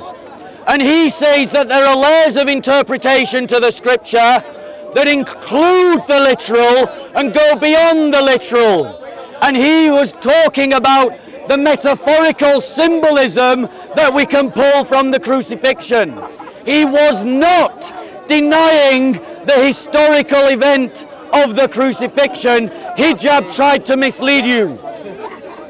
Now, the Quran has made a number of factually false statements. And it doesn't matter with what bombacity Hijab prances around in this little theatre of ours, flexing his muscles, kissing his muscles, and trying to talk about beating people up intellectually. The reality is that his Quran has finished his religion. Because his religion, his Quran, says that if it was from any other than Allah, I would find errors therein. I would find contradictions. The Quran says bones became flesh. This contradicts embryology. The Quran says that the earth is flat. This contradicts our study of the world, which is clearly spherical. The Quran states that the sun sets in a puddle of mud. A puddle of mud. And it clearly doesn't set anywhere on earth. I have found errors in the Quran, and the only way that he gets around them is what? Is by saying, oh well, Muslim scholars knew better than their Quran. I agree, but so did the Greeks before Jesus know better than the Quran. He said, well, your church fathers didn't believe in the earth as being round from the Bible. But then he showed that those church fathers do believe in the circle of the earth. Do you honestly believe that they would uphold the idea of the circle of the earth in one hand, and then, as Christians, say that it contradicts the Bible? Of course they wouldn't. And why do they not see a contradiction? Because as the church fathers demonstrate consistently, the reading of the Bible is not meant to be a scientific text. It does not have to be read that way, nor does it have to be defended that way. And so his criticism of the Bible is misplaced, because it is not what we Christians believe. But he believes that every utterance of the Quran is true. And we have demonstrated that there are utterances of the Quran that are false. How many times does the Quran have to be wrong? Time. How many times does the Quran have to be wrong? Okay, I'll finish on this point then. How many times does the Quran have to be wrong before we say it is wrong? Once, twice, 3 times? You had 3 examples today. Only one will do. The reality is, bombastic as you are, Hijab, loud as you are, Hijab, you are intellectually scuppered because you are trying to defend a book that makes indefensible claims about itself. Okay, Well done, it's lovely talking to you, as always. Well done, Hijab. No, we said that we were finishing on this talk. That's what we said. Fair enough, one more round, and then we'll stop. 5 minutes. Oh, Hijab. Alright, wait, I need to time it out. Are you timing it over there? Hijab, are you timing it over there, or am I timing it? You want to time it? It's up to you. You can both time it at the same time. You time it. He's going to time it. He'll show you the 5 minutes. Let him see the 5 minutes. Okay, so I'll be stopping at 55 seconds. Okay. It's important to note here, the 3 examples he gave. Number 1, the embryology, which we spoke about in detail. We said that there were 2 readings. One of them implies simultaneity and the other one doesn't. One of them is chronology. And even on the one that talks about chronology, we talked about with references the fact that including bones, or in Arabic language, is the cartilaginous models, which are referred to in Arabic as ghudruf, which according to Fairuz Abadi he mentions that that's included in both. So there's no issue here. Number two, he talked about the earth as being a meh, the earth as being a meh. And we said that that was used in the context of Jesus being a baby boy in the cradle of his mother. It doesn't signify shape, but it talks about function. The function of the earth is facilitated for the human being. It's expansive. It's meant to be from the anthropocentric, phenomenological perspective. Number three, he then talked about the muddy, when Dhul Qarnayn went to the muddy springs. Now he said, فَوَجَدَهَا تَغْرُبُ فِي عَيْنٍ حَمِئَةٍ. He saw it, he observed it, he found it going into a muddy spring. This same terminology is mentioned in Surah Al-Naml, chapter number, Surah Al-Qasas, chapter number 28, when the hudhud, when the bird says, إِنِّي وَجَدْتُ امْرَأَةً تملكهم وأوتيت من كل شيء ولها عرش عظيم رأيتها وقومها يسجدون للشمس من دون الله. This is mentioned about when the hudhud, the bird, saw the woman. So it's otherwise talking about from the perspective of the bird. So here again we're talking about the perspective of the Qarnayn. It's something which is clear. Number two, number three. So we talked about all 3 points. He then talked about origin of Alexandria. He was right that he is seen as an ecclesiastic church father, ecclesiastic patristic writer, and the Catholic Church. Careful what you say, Hijab, because I'm going to get you. The Catholic Church have not put him as a church father. That's true. That's true. That is true to say that because of something called the Origin crisis that happened after his death, in fact, in the 4th century or the 5th century. So having said that now, it doesn't matter because he actually agrees with Origen's hermeneutical method. In fact, all of the other church fathers, with almost no exception except for the Alexandrian school, didn't have the approach that Origen of Alexandria and Philo and others had. So number three, now we have to ask. This is, he said, I didn't reference it, so let me reference it right now. This is what he says. Origen was asked about the crucifixion. He says the events that have been recorded to have happened to Jesus do not possess the full view of the truth in the mere letter and history. For each recorded event is shown to be a symbol of something else by those who read the scripture more intelligently. This is in his book against Celsus CC, chapter 2, verse number 69. It's also mentioned k-by-h.co.uk, and go to the article that I've written on it for all the references. Having said this now, the issue is he's admitted himself that the Bible is not free from error. And the Quran is making the point that you can't say the book is from God if it's not free from error. Now you have a decision to make. If you want to follow a book that is erroneous by the admission of this man, or a book which at least says it's a necessary, not even a sufficient condition for you to believe in a book which has no errors in order for it to be from God. He doesn't uphold the standard of biblical inerrancy because he knows that's an impossible standard for the Bible to maintain, and he admits candidly that the Bible is erroneous. And I may add, he didn't answer anything that I said. He didn't talk about the contradictions, the internal contradictions of the Bible, that in Origen's understanding and other people's, that even the Midrashim, they were confused. Why is it that it's mentioned that the luminaries were created on the 4th day, and that the sun and the moon, that the 9th day were created on the 1st day? Why is it, how could you have, from a scientific perspective, the plantations created on the 3rd day and the sun created on the 4th? What kind of photosynthesis will take place? Now, how can you have plantations on the 3rd day on Genesis chapter 1, and in Genesis chapter 2 verse 6, no plant has sprung up yet. Left. So here you have contradictions within the text. You have contradictions outside the text.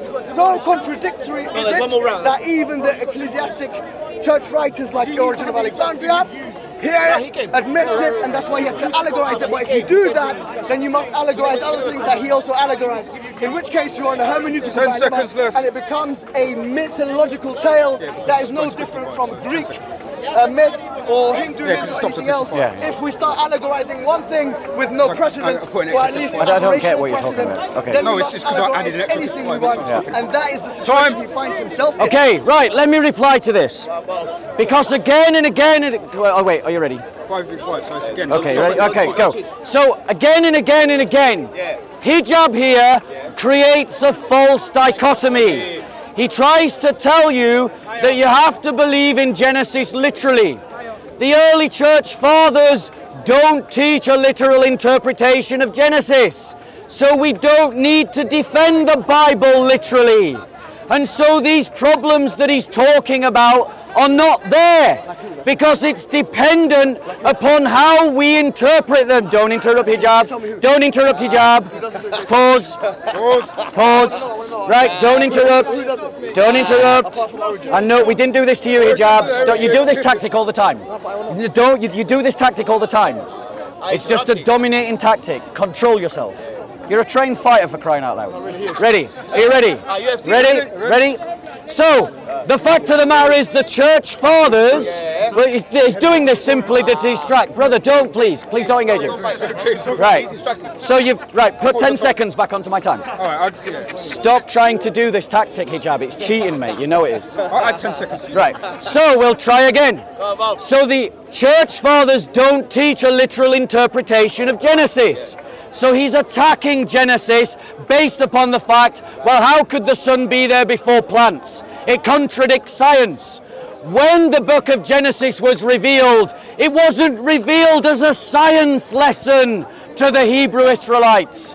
It was revealed as a theological lesson to the Hebrew Israelites. It was teaching the Hebrew Israelites that there is no God but one God, and He is the God of the stars, the plants, the rivers, the sea, the land, the birds, the things that crawl, and mankind itself. Amen. That's what Genesis is really teaching, and that is how the early church fathers interpreted Genesis. No, we Christians, he said, I teach that the Bible is in error. No, I don't. I teach that every word of the Bible is true, properly understood. And properly understood is not interpreting every word literally. And that is substantiated by the earliest strata of my writers, the church fathers. And he said it was just Origen.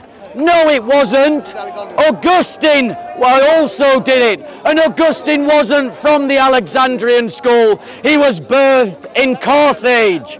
So again and again and again, hijab lies and has to be corrected. And he's working on the 99-1 rule.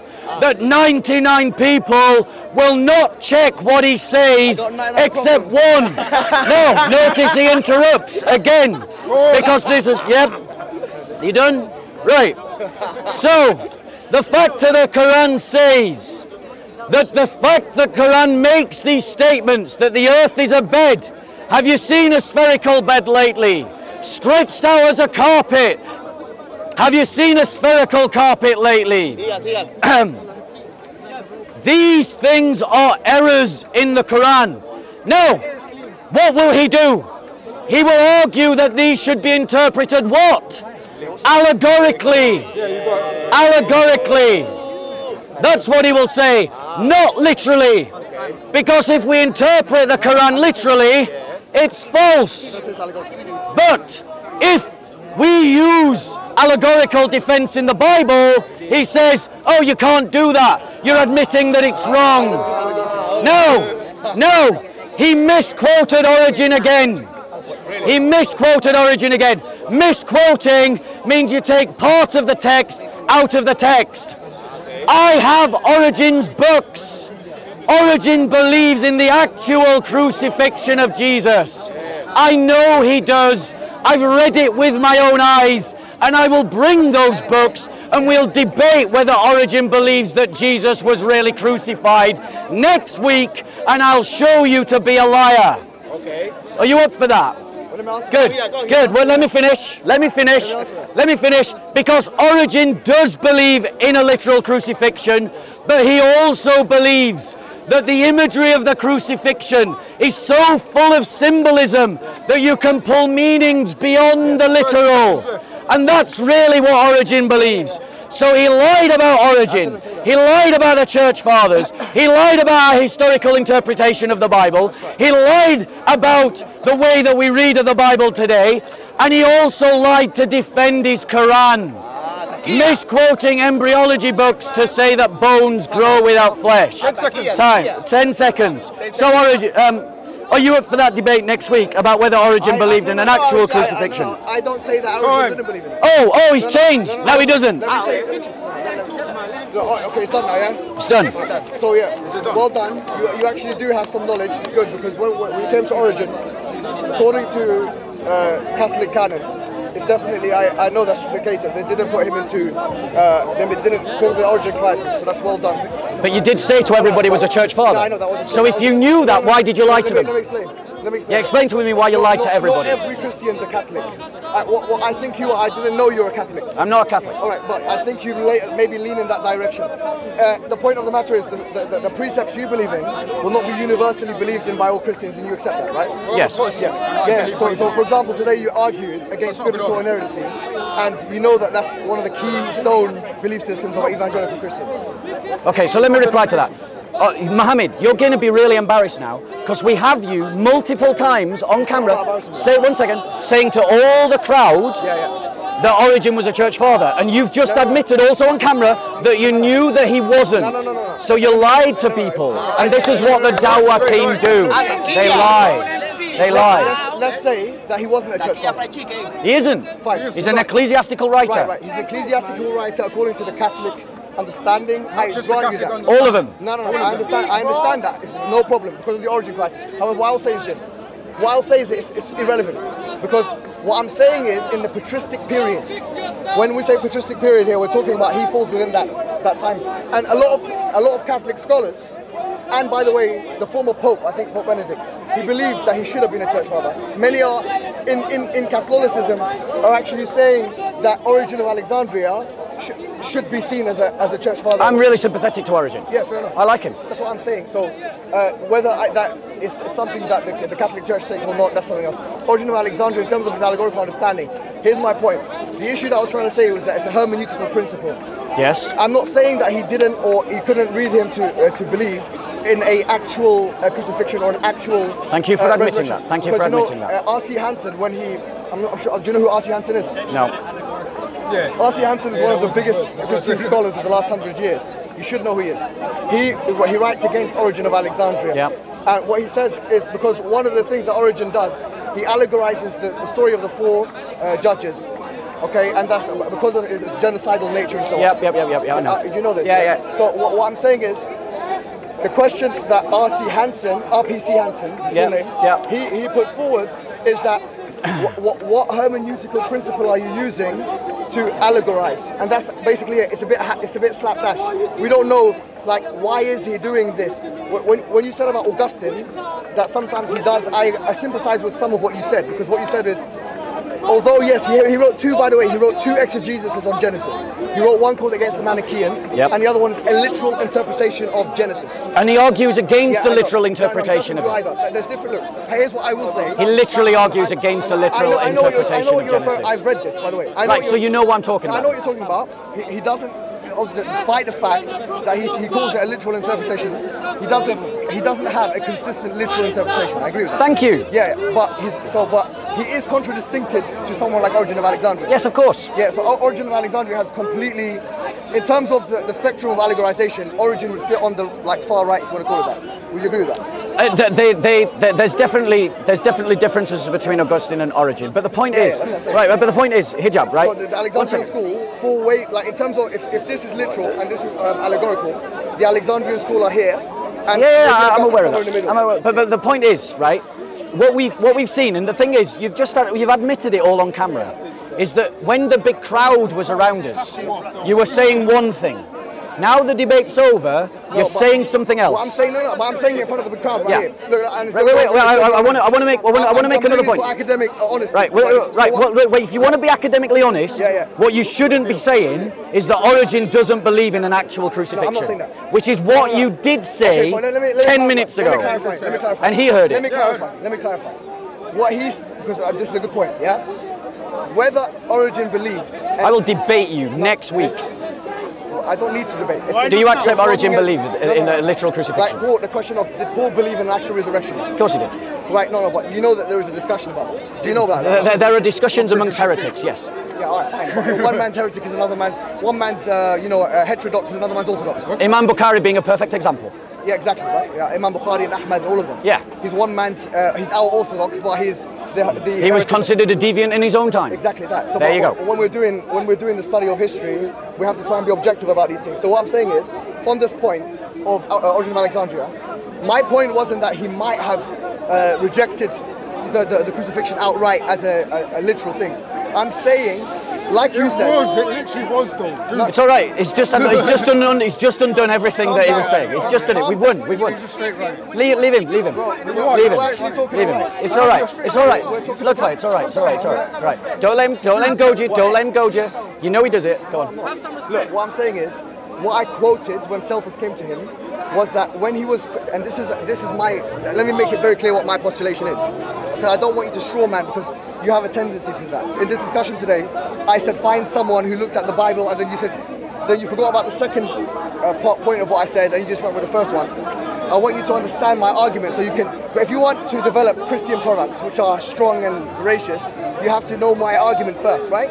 I heard your argument. No, but what? So listen carefully to what the argument is. The argument is not that Origin of Alexandria allegorizes everything, or that he might not believe in the resurrection or crucifixion. What I say is, what seems to be apparent from his works, and I talked about on First Principles, the Butterworth translation. I have the First Principles. Yeah, Butterworth. Look in the back of the book. Because there's like an appendix section. If you look at that, you'll find that his approach seems to be where something is contradictory or seemingly contradictory, he allegorizes it. So what I'm saying is, he done that with Genesis, and then he done that again with the crucifixion. Because when Celsus came to Origin of Alexandria, it didn't come to him. What do you mean he didn't come to him? They didn't sort of come together and have a discussion. No, now you're being a bit ridiculous. Now, when they spoke to each other, like me and you are speaking to each other right now, right? When they spoke to each other, Celsus is not a Christian, you know that? I know that, yeah. So when he was doing what I'm doing with you right now, he's debating him. So Origin was expected to provide an apologetic response.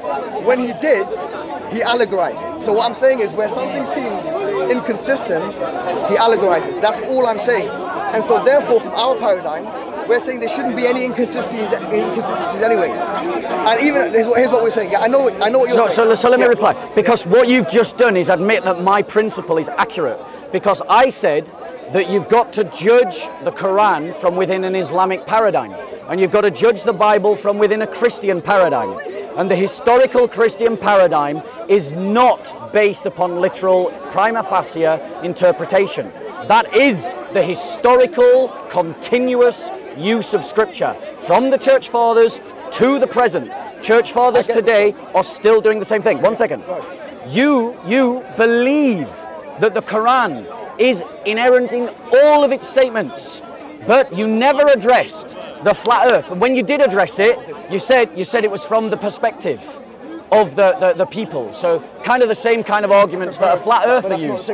Right. But one second. But that statement that you've made about from the perspective of the birds isn't coming from the Quran.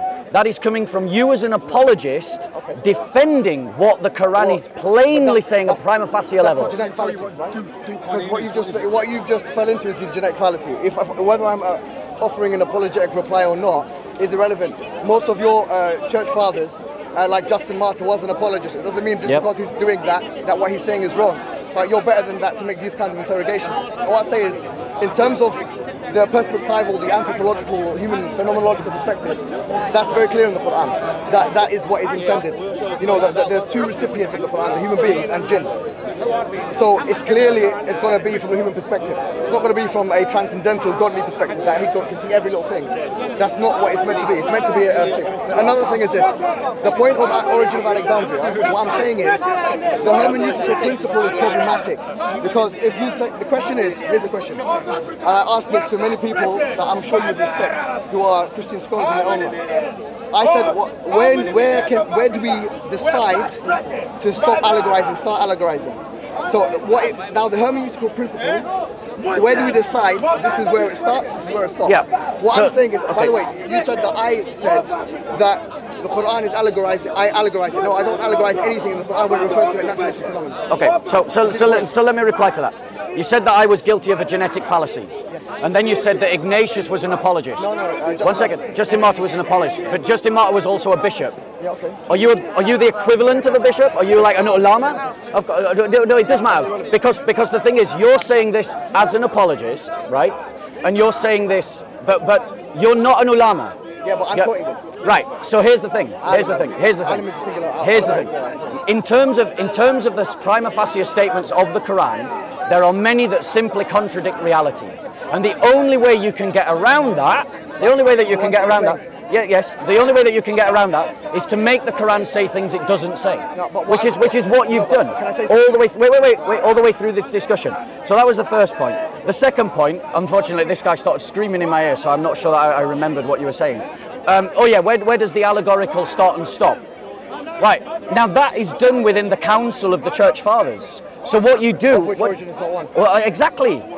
So your entire argument was built on someone that isn't even a Church Father. Let me finish. It is the full scope of the teaching of the Church Fathers. Think of them like a shura, think of them like a council. You compare all their writings together, and where they sort of focus in on, this is literal. No. I'm talking about reading the Church Fathers as a whole, and where they come to a consensus, this is literal, this is metaphorical, it falls within a spectrum, and it's the Church Fathers themselves in the reading of them whole that decides for us what is and what isn't. And there'll always be some that fall out of the lines this way and fall out of the lines that way. What I'm saying to you is that the Islamic perspective, like for example on the Muddy Spring thing, Yeah. What we are not trying. Why I quote classical authorities from the 3rd, 4th, 5th century is to show you that the understanding of people who are not influenced by modern discourses was not put in. It couldn't have been, because we're talking about someone in the 4th century. So for example, in the case of the round earth, I called him the Munada, right? So who is one of the students of Ahmad ibn Hanbal. So we're talking about 250 or something, right?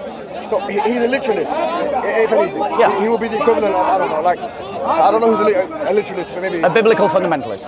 Yeah, maybe, something like that, right? So he's that. So when you put it from that perspective, what I'm saying is, so therefore he couldn't have, like for instance, you know the issue of the the sun. There's one Shadh reading of Ibn Abbas, who's a companion of the Prophet, who put on top of the verse of chapter number 36, verse number 40, وَالشَّمْسُ تَجْرِي لِمُسْتَقَرٍ لَهَا ذَلِكَ تَقْدِيرُ الْعَزِيزِ الْحَكِيمِ. The sun runs through a course. He reads that وَالشَّمْسُ تَجْرِي لَا مُسْتَقَرَّ لَهَا. He puts that in his like tafsir, his exegesis. Yeah. The sun runs without a place of setting. Yeah. So he's now exegeting. This man was praised by the Prophet himself. He was praised, he was taught. So it's unlikely that he's going to be trying to make the Quran say something it doesn't say. Do you see what I'm saying? You know that there are hadiths where Muhammad repeats the claim that the earth sets in a puddle of mud outside of the Quran. Those hadiths are weak. Hassan. Not Daif, they're Hassan. No, they're weak. No, wait. Well, this is the point. I believe they're Hassan. I've seen them as Hassan. Why is that? Well, you talk to your Islamic scholars. I just see. No, one second. All I see is how Muslim scholars call it. Some Muslim scholars call it Hassan. You're obviously quoting some scholars say Daif. I'll have to get you next week. One second. No, I do give it to you. There's some that say it's Hassan. Thanks. So I'm not lying. No, you're not. Thank you. Not lying. So my point is, there are hadiths that are Hassan. Right, and just for those that don't know, what is Hassan? So there's the difference between Daif and Hassan. Daif is weak. Yes, I know that. Hassan. Then you have another grade which is right above it. It's called Hassan al-Ghayri, which is Hassan because of another hadith. Yeah. So there may be 2 weak hadiths that make it Hassan al-Ghayri. Yeah. And then, but Hassan now is depending on which scholar. Because at Tirmidhi, he wrote Jama' Tirmidhi. All I'm asking is, what is Hassan? Just give us the short version. It's referred to as good. Good. It's not authentic. Sahih is authentic. Yeah, I know authentic. Yeah. And then there's a level above Sahih. Yeah. So my point is that there are hadiths that are Hassan. I've seen them labeled Hassan on Islamic websites. Exactly. Right? I'm not in the habit of lying about these things, Hijab, because I know you'll get blown up if you do. You gotta be clear about stuff. So what we've got is hadiths that are considered Hassan by some scholars, and that takes us into a whole other problem about hadiths, where Muhammad repeats the claim that the sun sets in a puddle of mud, and that is outside of the Quran. So it's clear that there is evidence that early Muslims believe that their prophet believed that the sun set in a puddle of mud. The thing is, if that was true, we should see that the early exegetes, like a Tabari, Ibn Kathir is not that early, but he's like somewhere in the 8th century. Yeah. And those literalists, they should have taken that view because they didn't really care about science. For instance, a Qurtubi, who's an Andalusian scholar, he argues the earth is flat. because of he used the Quran to argue the earth is flat. Okay. Right. So he says that it's, for example, Bad al-Ard. Not what he didn't use what you used, by the way. He didn't use the Mehd.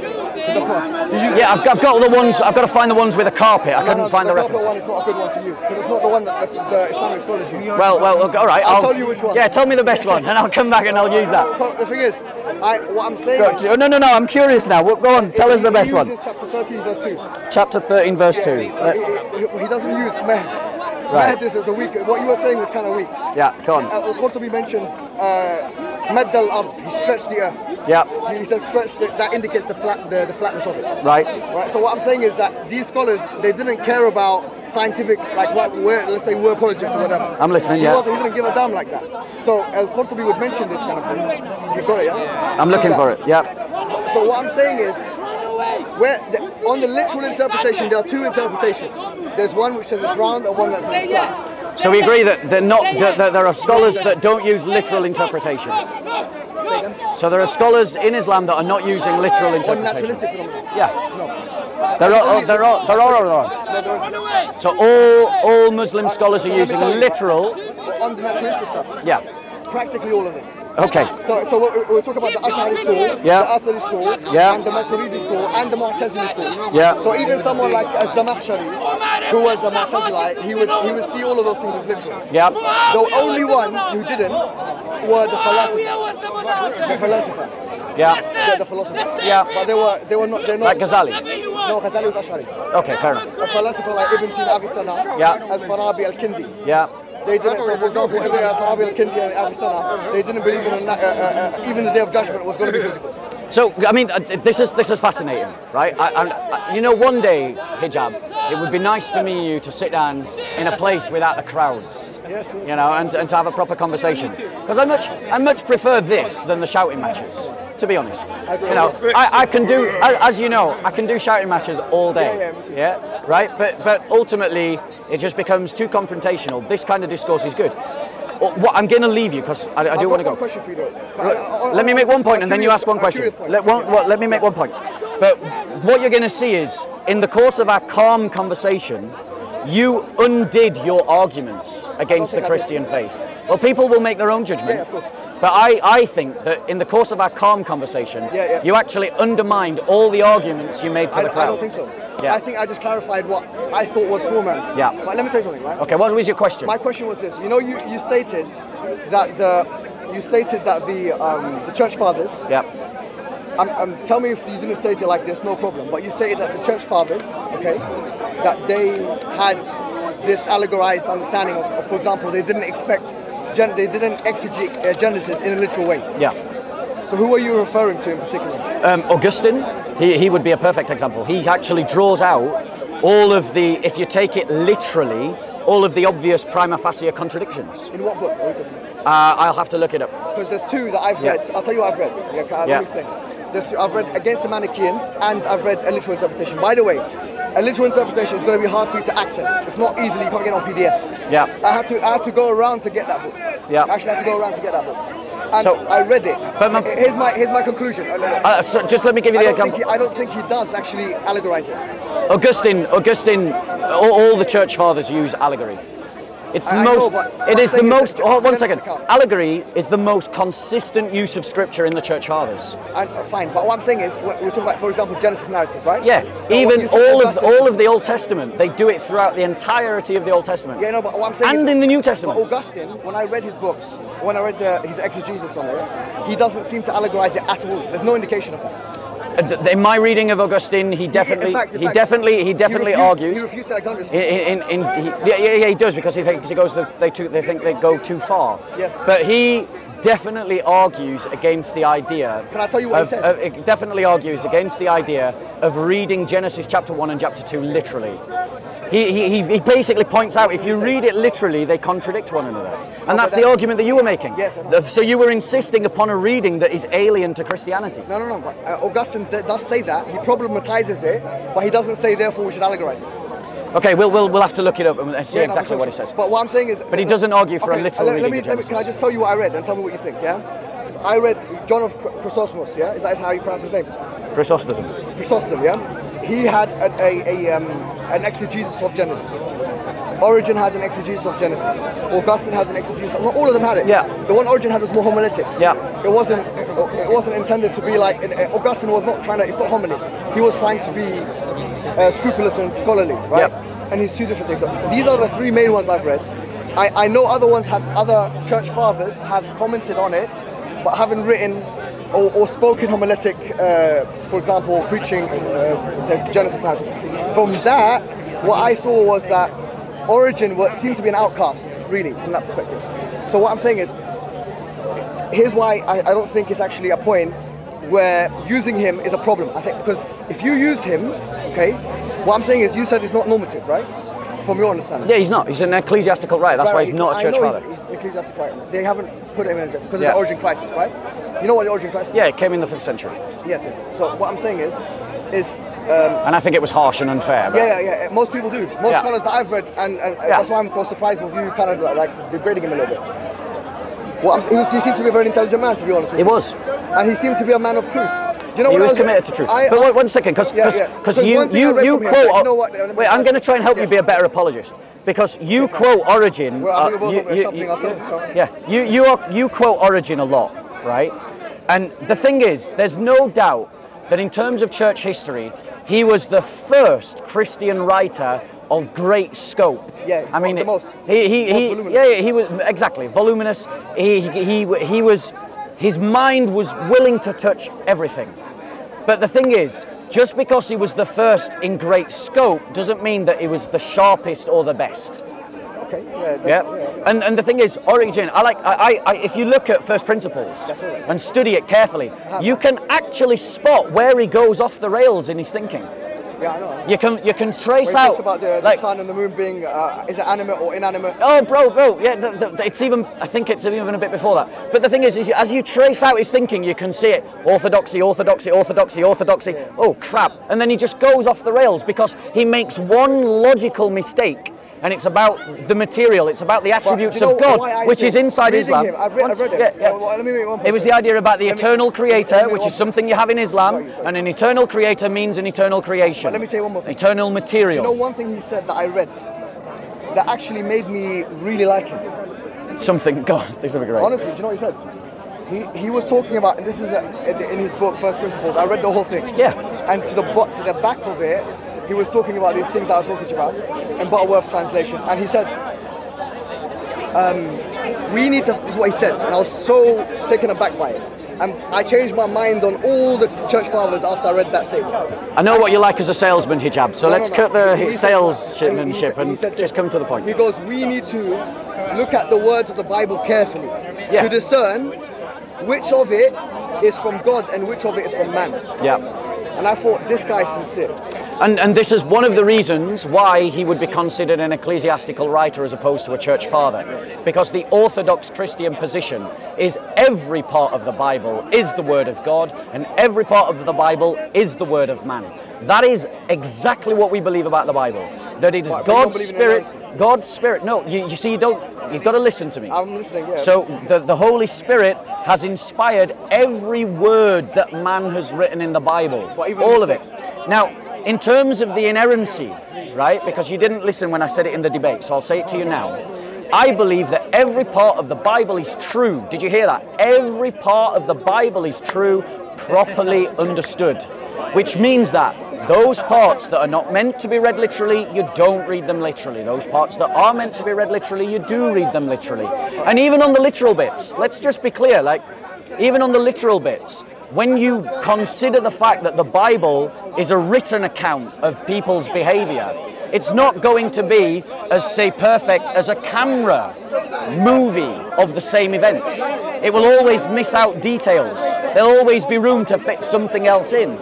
So when I invite you to the Christian faith, and I do invite you to the Christian faith, that's the first time you said that. No, I'm inviting you. You're attacking us all the time. So I'm inviting you to the Christian faith. I'm not inviting you to believe something like Islam. I'm inviting you to believe something better than Islam. I understand what you're saying, but let me tell you something, right? You know, you said truth. In philosophy, there's different definitions of truth. Yeah. So there's, for example, the consistency, coherentism. Yeah. There's correspondence theory, which seems to be the most like popular understanding, and then you have like pragmatism and different types of. Now, from what I understood, from what you've said, is that the truth of the Bible is not necessarily from a correspondence theory perspective, in the sense that when we say correspondence theory, Bertrand Russell mentions in his book Problems of Philosophy, and others have agreed with him, and this is probably the most popular theory, that say, for example, truth is that which corresponds with objective reality. Yeah. Okay. Whereas coherentism, it doesn't have to be correspondent with objective reality, so long as it's internally consistent. Yeah. So it's coherent. Right? Yeah. Here's my only issue with it. You know, with the philosophical understandings of truth, whether we're talking about pragmatism or coherentism or correspondence theory, it would seem like the Bible doesn't fit into any of them. And say why? Because let's say it's not correspondence, so I accept. We don't accept truth as correspondence for the sake of argument. It has to be read on its terms. I understand what you're saying. We're saying it has to be correspondence. We do believe in that, right? And you're basically saying that you can't apply that standard on us. And I say, okay, fine, accept it. Let's take a coherentism understanding. That so long as it's internally coherent. The problem is, what use is there of metaphors which contradict each other? Like, for example, if you have a metaphor, like if I speak about the difference between validity and soundness of an argument, is that validity could talk about something which is coherent but not actually in objective reality. So if I say, for example, a unicorn done XYZ, that's a coherent story. If I say a tall short man or a black and white at the same time, or a tall short man or a squared circle, that goes against every definition of truth. What I'm saying is, for example, in the Bible, in Genesis, I know it might surprise you, but I do understand what you're saying. Yeah. So in Genesis, when it talks about, for example, that the plants were made on the third day, and on chapter 2 it says no plant has sprung up yet. Even if we take this as allegorical, the issue is it's not coherent. So even if we wanted to take a different understanding of truth, it still fails. So let me reply, because you've actually raised what is a very good question, which, to be fair, is the first time I think I've ever heard you raise a good question, which is, what is the point of metaphors that contradict one another? Yes. This is something that is widely discussed in Christian spirituality, because Christian theologians are obviously aware that there are metaphors, even in Jesus' parables, that are in contradiction. The idea of being a slave, the idea of being a son. How can you be the son and the slave of your father? That's a contradictionary metaphor. And Christians understand the idea of contradictory metaphor in terms of praxis. The idea is that you are meant to live in the middle of these two contradictory metaphors, not embracing one to the neglect of the other, not embracing 50 from one and 50 from other to make 100, but embracing both 100% simultaneously. So the idea, using the son and the slave idea, God is my father. I see myself as adopted into the family of God. But God is also a king. He also rules and owns me. He created me. And so I must act as a son and as a subject at exactly and identically the same time. That's a good answer. Right. Let me tell you why it's a good answer, right? It's a good answer if I would accept that, if you said that all the biblical kind of direction to the end user was what to do with their own life. You made multiple points. Let me reply. No, just let me get to this point. Let me tell you something. No. Wait. I want to. Please, before it comes to my head, man. Hijab. Right, Look, right. I also want to point out to you something. That the purpose of the Bible in the Christian faith is very different from the purpose of the Quran in the Islamic faith. The purpose of the Quran is the nascent proto-genesis of Sharia. It is the basis, the framework, the scaffolding upon which the Hadith put the layers. Am I being unfair? No, that's fair, isn't it? Right, but the point of the Bible... But that's not the only point. The point of the Bible is that it is the means by which we understand God and ourselves in the world, the narrative by which we live our lives. But I understand. But here's the issue, right? So we have two types of injunctions, let's say, or types of sentences in the Quran, for the sake of, or in any speech. We have sentences which are either commands to people telling them what to do, right? And you have what you call khabar, or narratives. Now, I understand even if what you said is a little bit far-fetched, that praxis and you have to live between the two metaphors, I accept for the sake of argument. The issue here is, when it comes to statements about history, Okay, when we talk about narrative, Yep. The truth of the matter is, every logician on the face of the earth will tell you that two contradictory things is a meaningless statement. It doesn't exist. It's not real. It's worse than myth.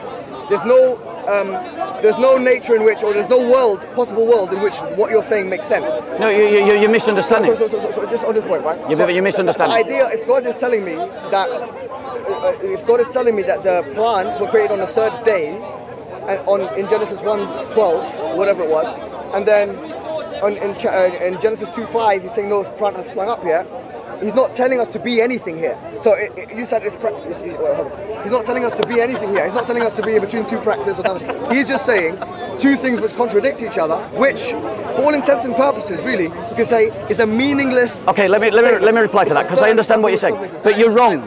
You're so wrong, Hijab. The point of Genesis. Think about who Genesis was revealed to. It was revealed to the free slaves of Egypt. And what were they born into, those slaves, those ignorant, barbarized slaves? Let me finish. They were born into a polytheistic society in which there was a god for the water, and a god for the sun, and a god for the land, and a god for the plants, and a god for these animals, and a god for that animals. So Genesis is telling them something. It's telling them that there is only one God and only one creator. And he is the creator of everything that is created. These Bronze Age barbarized slaves were not looking for a science lesson. They were looking for a theological lesson. One second. And they get that in Genesis. You are repeating the same error that you made in our debate. You are assuming that because we live in a modernist scientific world, that people back in the Bronze Age were also thinking scientifically. They were not. And so a scientific criticism of Genesis is invalid because it wasn't written scientifically for a scientific people. I grant you that. Here's what I said. Thank you. No. I grant you. Let's go with that for the sake of argument. That it's not meant as a scientific thing. Right? So a scientific criticism is invalid? No, I don't think it is invalid. But what I'm saying is, let's take for the sake of argument that you can interpret the Bible in a way which is non-scientific. You definitely can. Allegorical. You definitely can. Fine, no problem. Yeah, what I'm saying is this: even on that basis, okay, if you do that, if you look at Genesis 1:12, where it says that the plants had been made on the third day, and look at Genesis 2:5, where it said no plant has sprung up yet. Here, this particular specificity, I'm not talking about the entire, the motif or the theme of Genesis. This is contradictory. So I am left to assume that it's false. Now, even on a coherentist understanding of truth, not a correspondence understanding, I'm not saying it has to correspond with objective reality. I'm saying even on the coherentist understanding,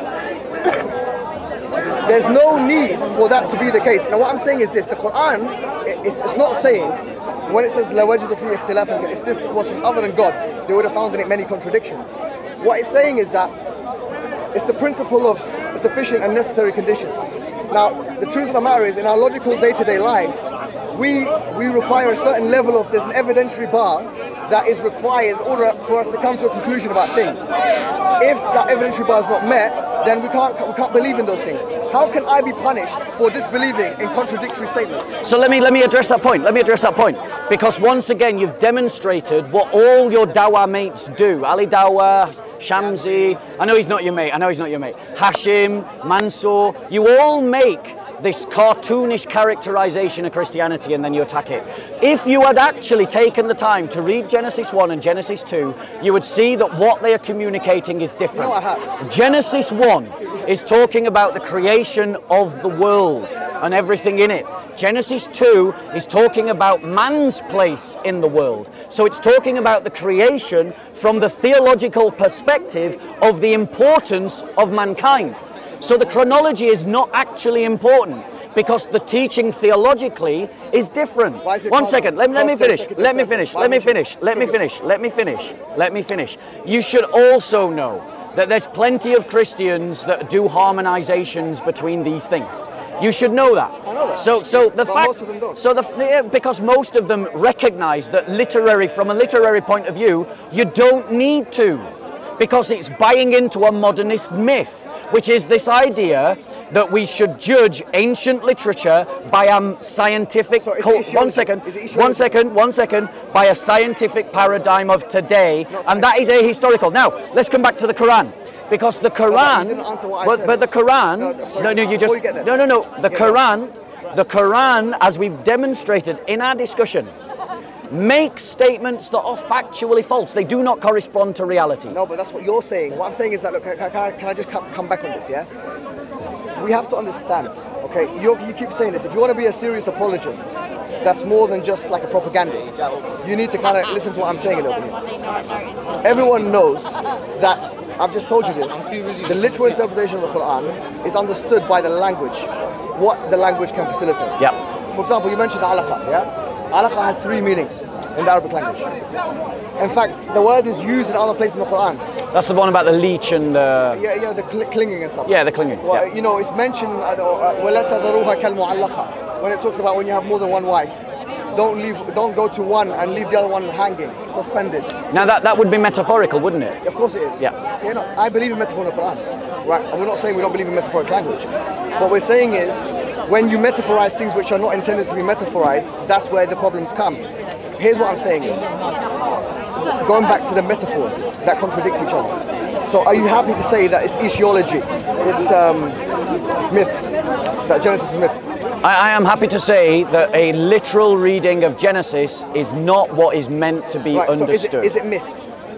Yeah, so long as we don't do a false equivalence that myth means false. No, I'm not saying that. Because I believe that the mythology of Genesis is completely true. I know that, I know. I believe every word of Genesis. I know that, yeah, you're saying that. So you believe that Genesis is a myth, but you're depending on some kind of coherent understanding of truth. What I'm saying is, the problem is even a myth which contradicts itself is useless. No, it's meaningless. Yeah, because you're asserting a contradiction based on a prima facie literal reading. And I keep telling you that the prima facie literal reading is not how you're supposed to read Genesis. So, okay, you know when it said no Quran has sprung up yet? Yeah. What does that mean? So it's talking, well, let's look at that entire chapter. Because bad dawah is taking verses out of their context.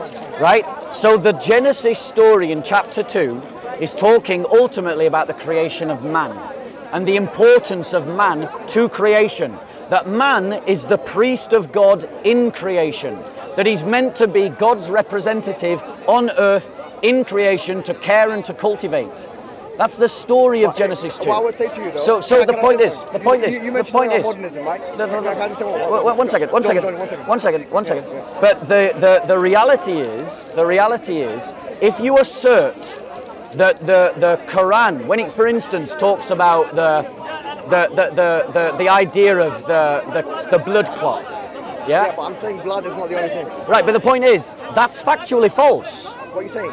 I'm saying that an embryo is not a blood clot. Are you arguing that an embryo is a blood clot? Let me tell you what I said, right? The word is alaqa. Yes. What does alaqa mean? It's been translated as blood clot. It can be translated as blood clot, but there's 3 translations. It literally translates it in this Quran. Bro, you have to listen to what I'm saying. I am listening. On this, right? I am listening. You can check on Sapiens Institute.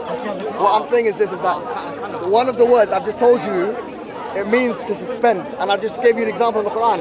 That وَلَا تَذَرُوهَا كَالْمُعَلَّقَةِ وَلَا تَمِيلُوا كُلَّ الْمَيْلِ فَتَذَرُوهَا كَالْمُعَلَّقَةِ. So if you have 2 wives, 3 or 4, don't go to one and then just leave the other one like that, so you leave her suspended. So you're saying that this is metaphor? What? No, it's not metaphor. So it's not metaphor. No. So when it says, then we made the nutfa into a clot. Okay, good. Is that accurate or inaccurate? Yeah, it's accurate. So you actually believe that an embryo is a blood clot? Hold on. Coagulated blood. That's what you believe. You're going on to another point. What I'm saying is that you're saying it's bad dawah. You've already referred to the Genesis account as a myth. I'm explaining to you. You say that like it's a bad thing. No, it's not a bad thing. 3% battery. That's right, let's finish now. We're finished. Right. What I'm saying is, even if you understand it, yeah? Oh! Careful.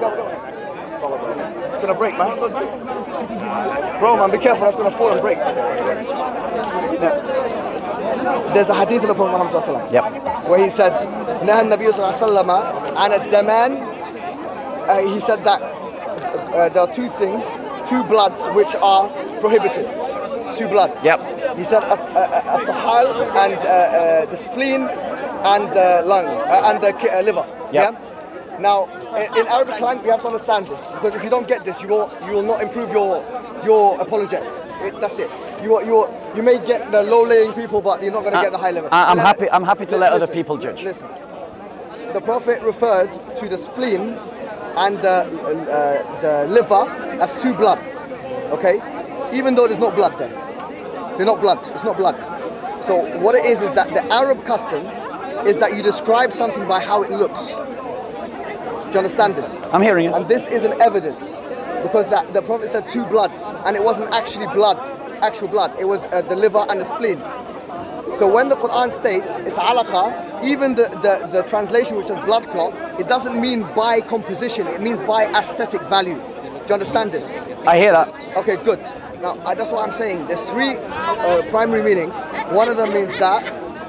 One of them means alaqa, something which clings. Another thing means something which is like a clot. Right. Let me reply to this, and then we're gonna have to stop. Because if you get any more microphones on you, no matter how strong you are, you're just going to fall over, and that'll be falling into me. So the point is, the translation that we have from Muslim scholars in Saudi Arabia, they have chosen clot. They have chosen clot. They have chosen clot, right? They have chosen clot. And that is scientifically inaccurate fact. Fine. Now, one second. Right, 1 second. Are you wanting to listen? So the reality is, Hijab, that when all you did is just make your prophet look worse, because you said that your prophet described things as blood that are not blood in the hadith. So my point to you is, this is just more evidence that your prophet was not guided by God. Thanks, right? That's not what the bro, evidence is. and we're gonna stop. Right, all right, thanks. It's lovely to talk to you. Just to show how much I appreciated a calm conversation. If you read it or not is entirely up to you. But I want to give you a book. Yeah. He likes reading. Like not 2 pence pamphlets. That's an actual. I know yeah. this. Have a read of that. That's my gift to you. I appreciate you taking the time to talk to me. Since you gave me a gift. Yeah, thank you. Khaki. Now let me give you a gift. I will definitely take a car key if you want to give me a car. I'll give you a gift as well. This is a pen. It's a pen I like. Fair enough. Thank you very much. I accept it with gratitude. Okay. £50 pen. All right. You look after yourself. Nice talking to you. Take care. Thank you, Hijab. Thank you, Bob. Thank you, Rob. Well done. Manly debates. Well done, bro. Shall we go and do a wrap up? Okay. Let's move away from the. In fact, let's do it here. Yeah. So, guys, what you saw, guys, was how much battery have you got? Go.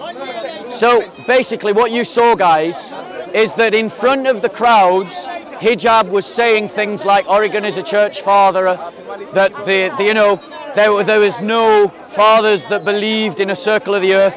But then in the calm conversation, he undermined his own arguments. He insists upon a literal reading of the Bible to construct the idea that the Bible is false. But we Christians have never advocated, those of us that are learned, that the Bible is a scientific textbook. We Christians don't believe that. And so we're not inviting you to believe that.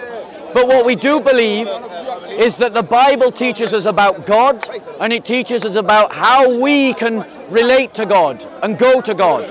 And that's the way you should read the Bible, like in Genesis 1 and 2.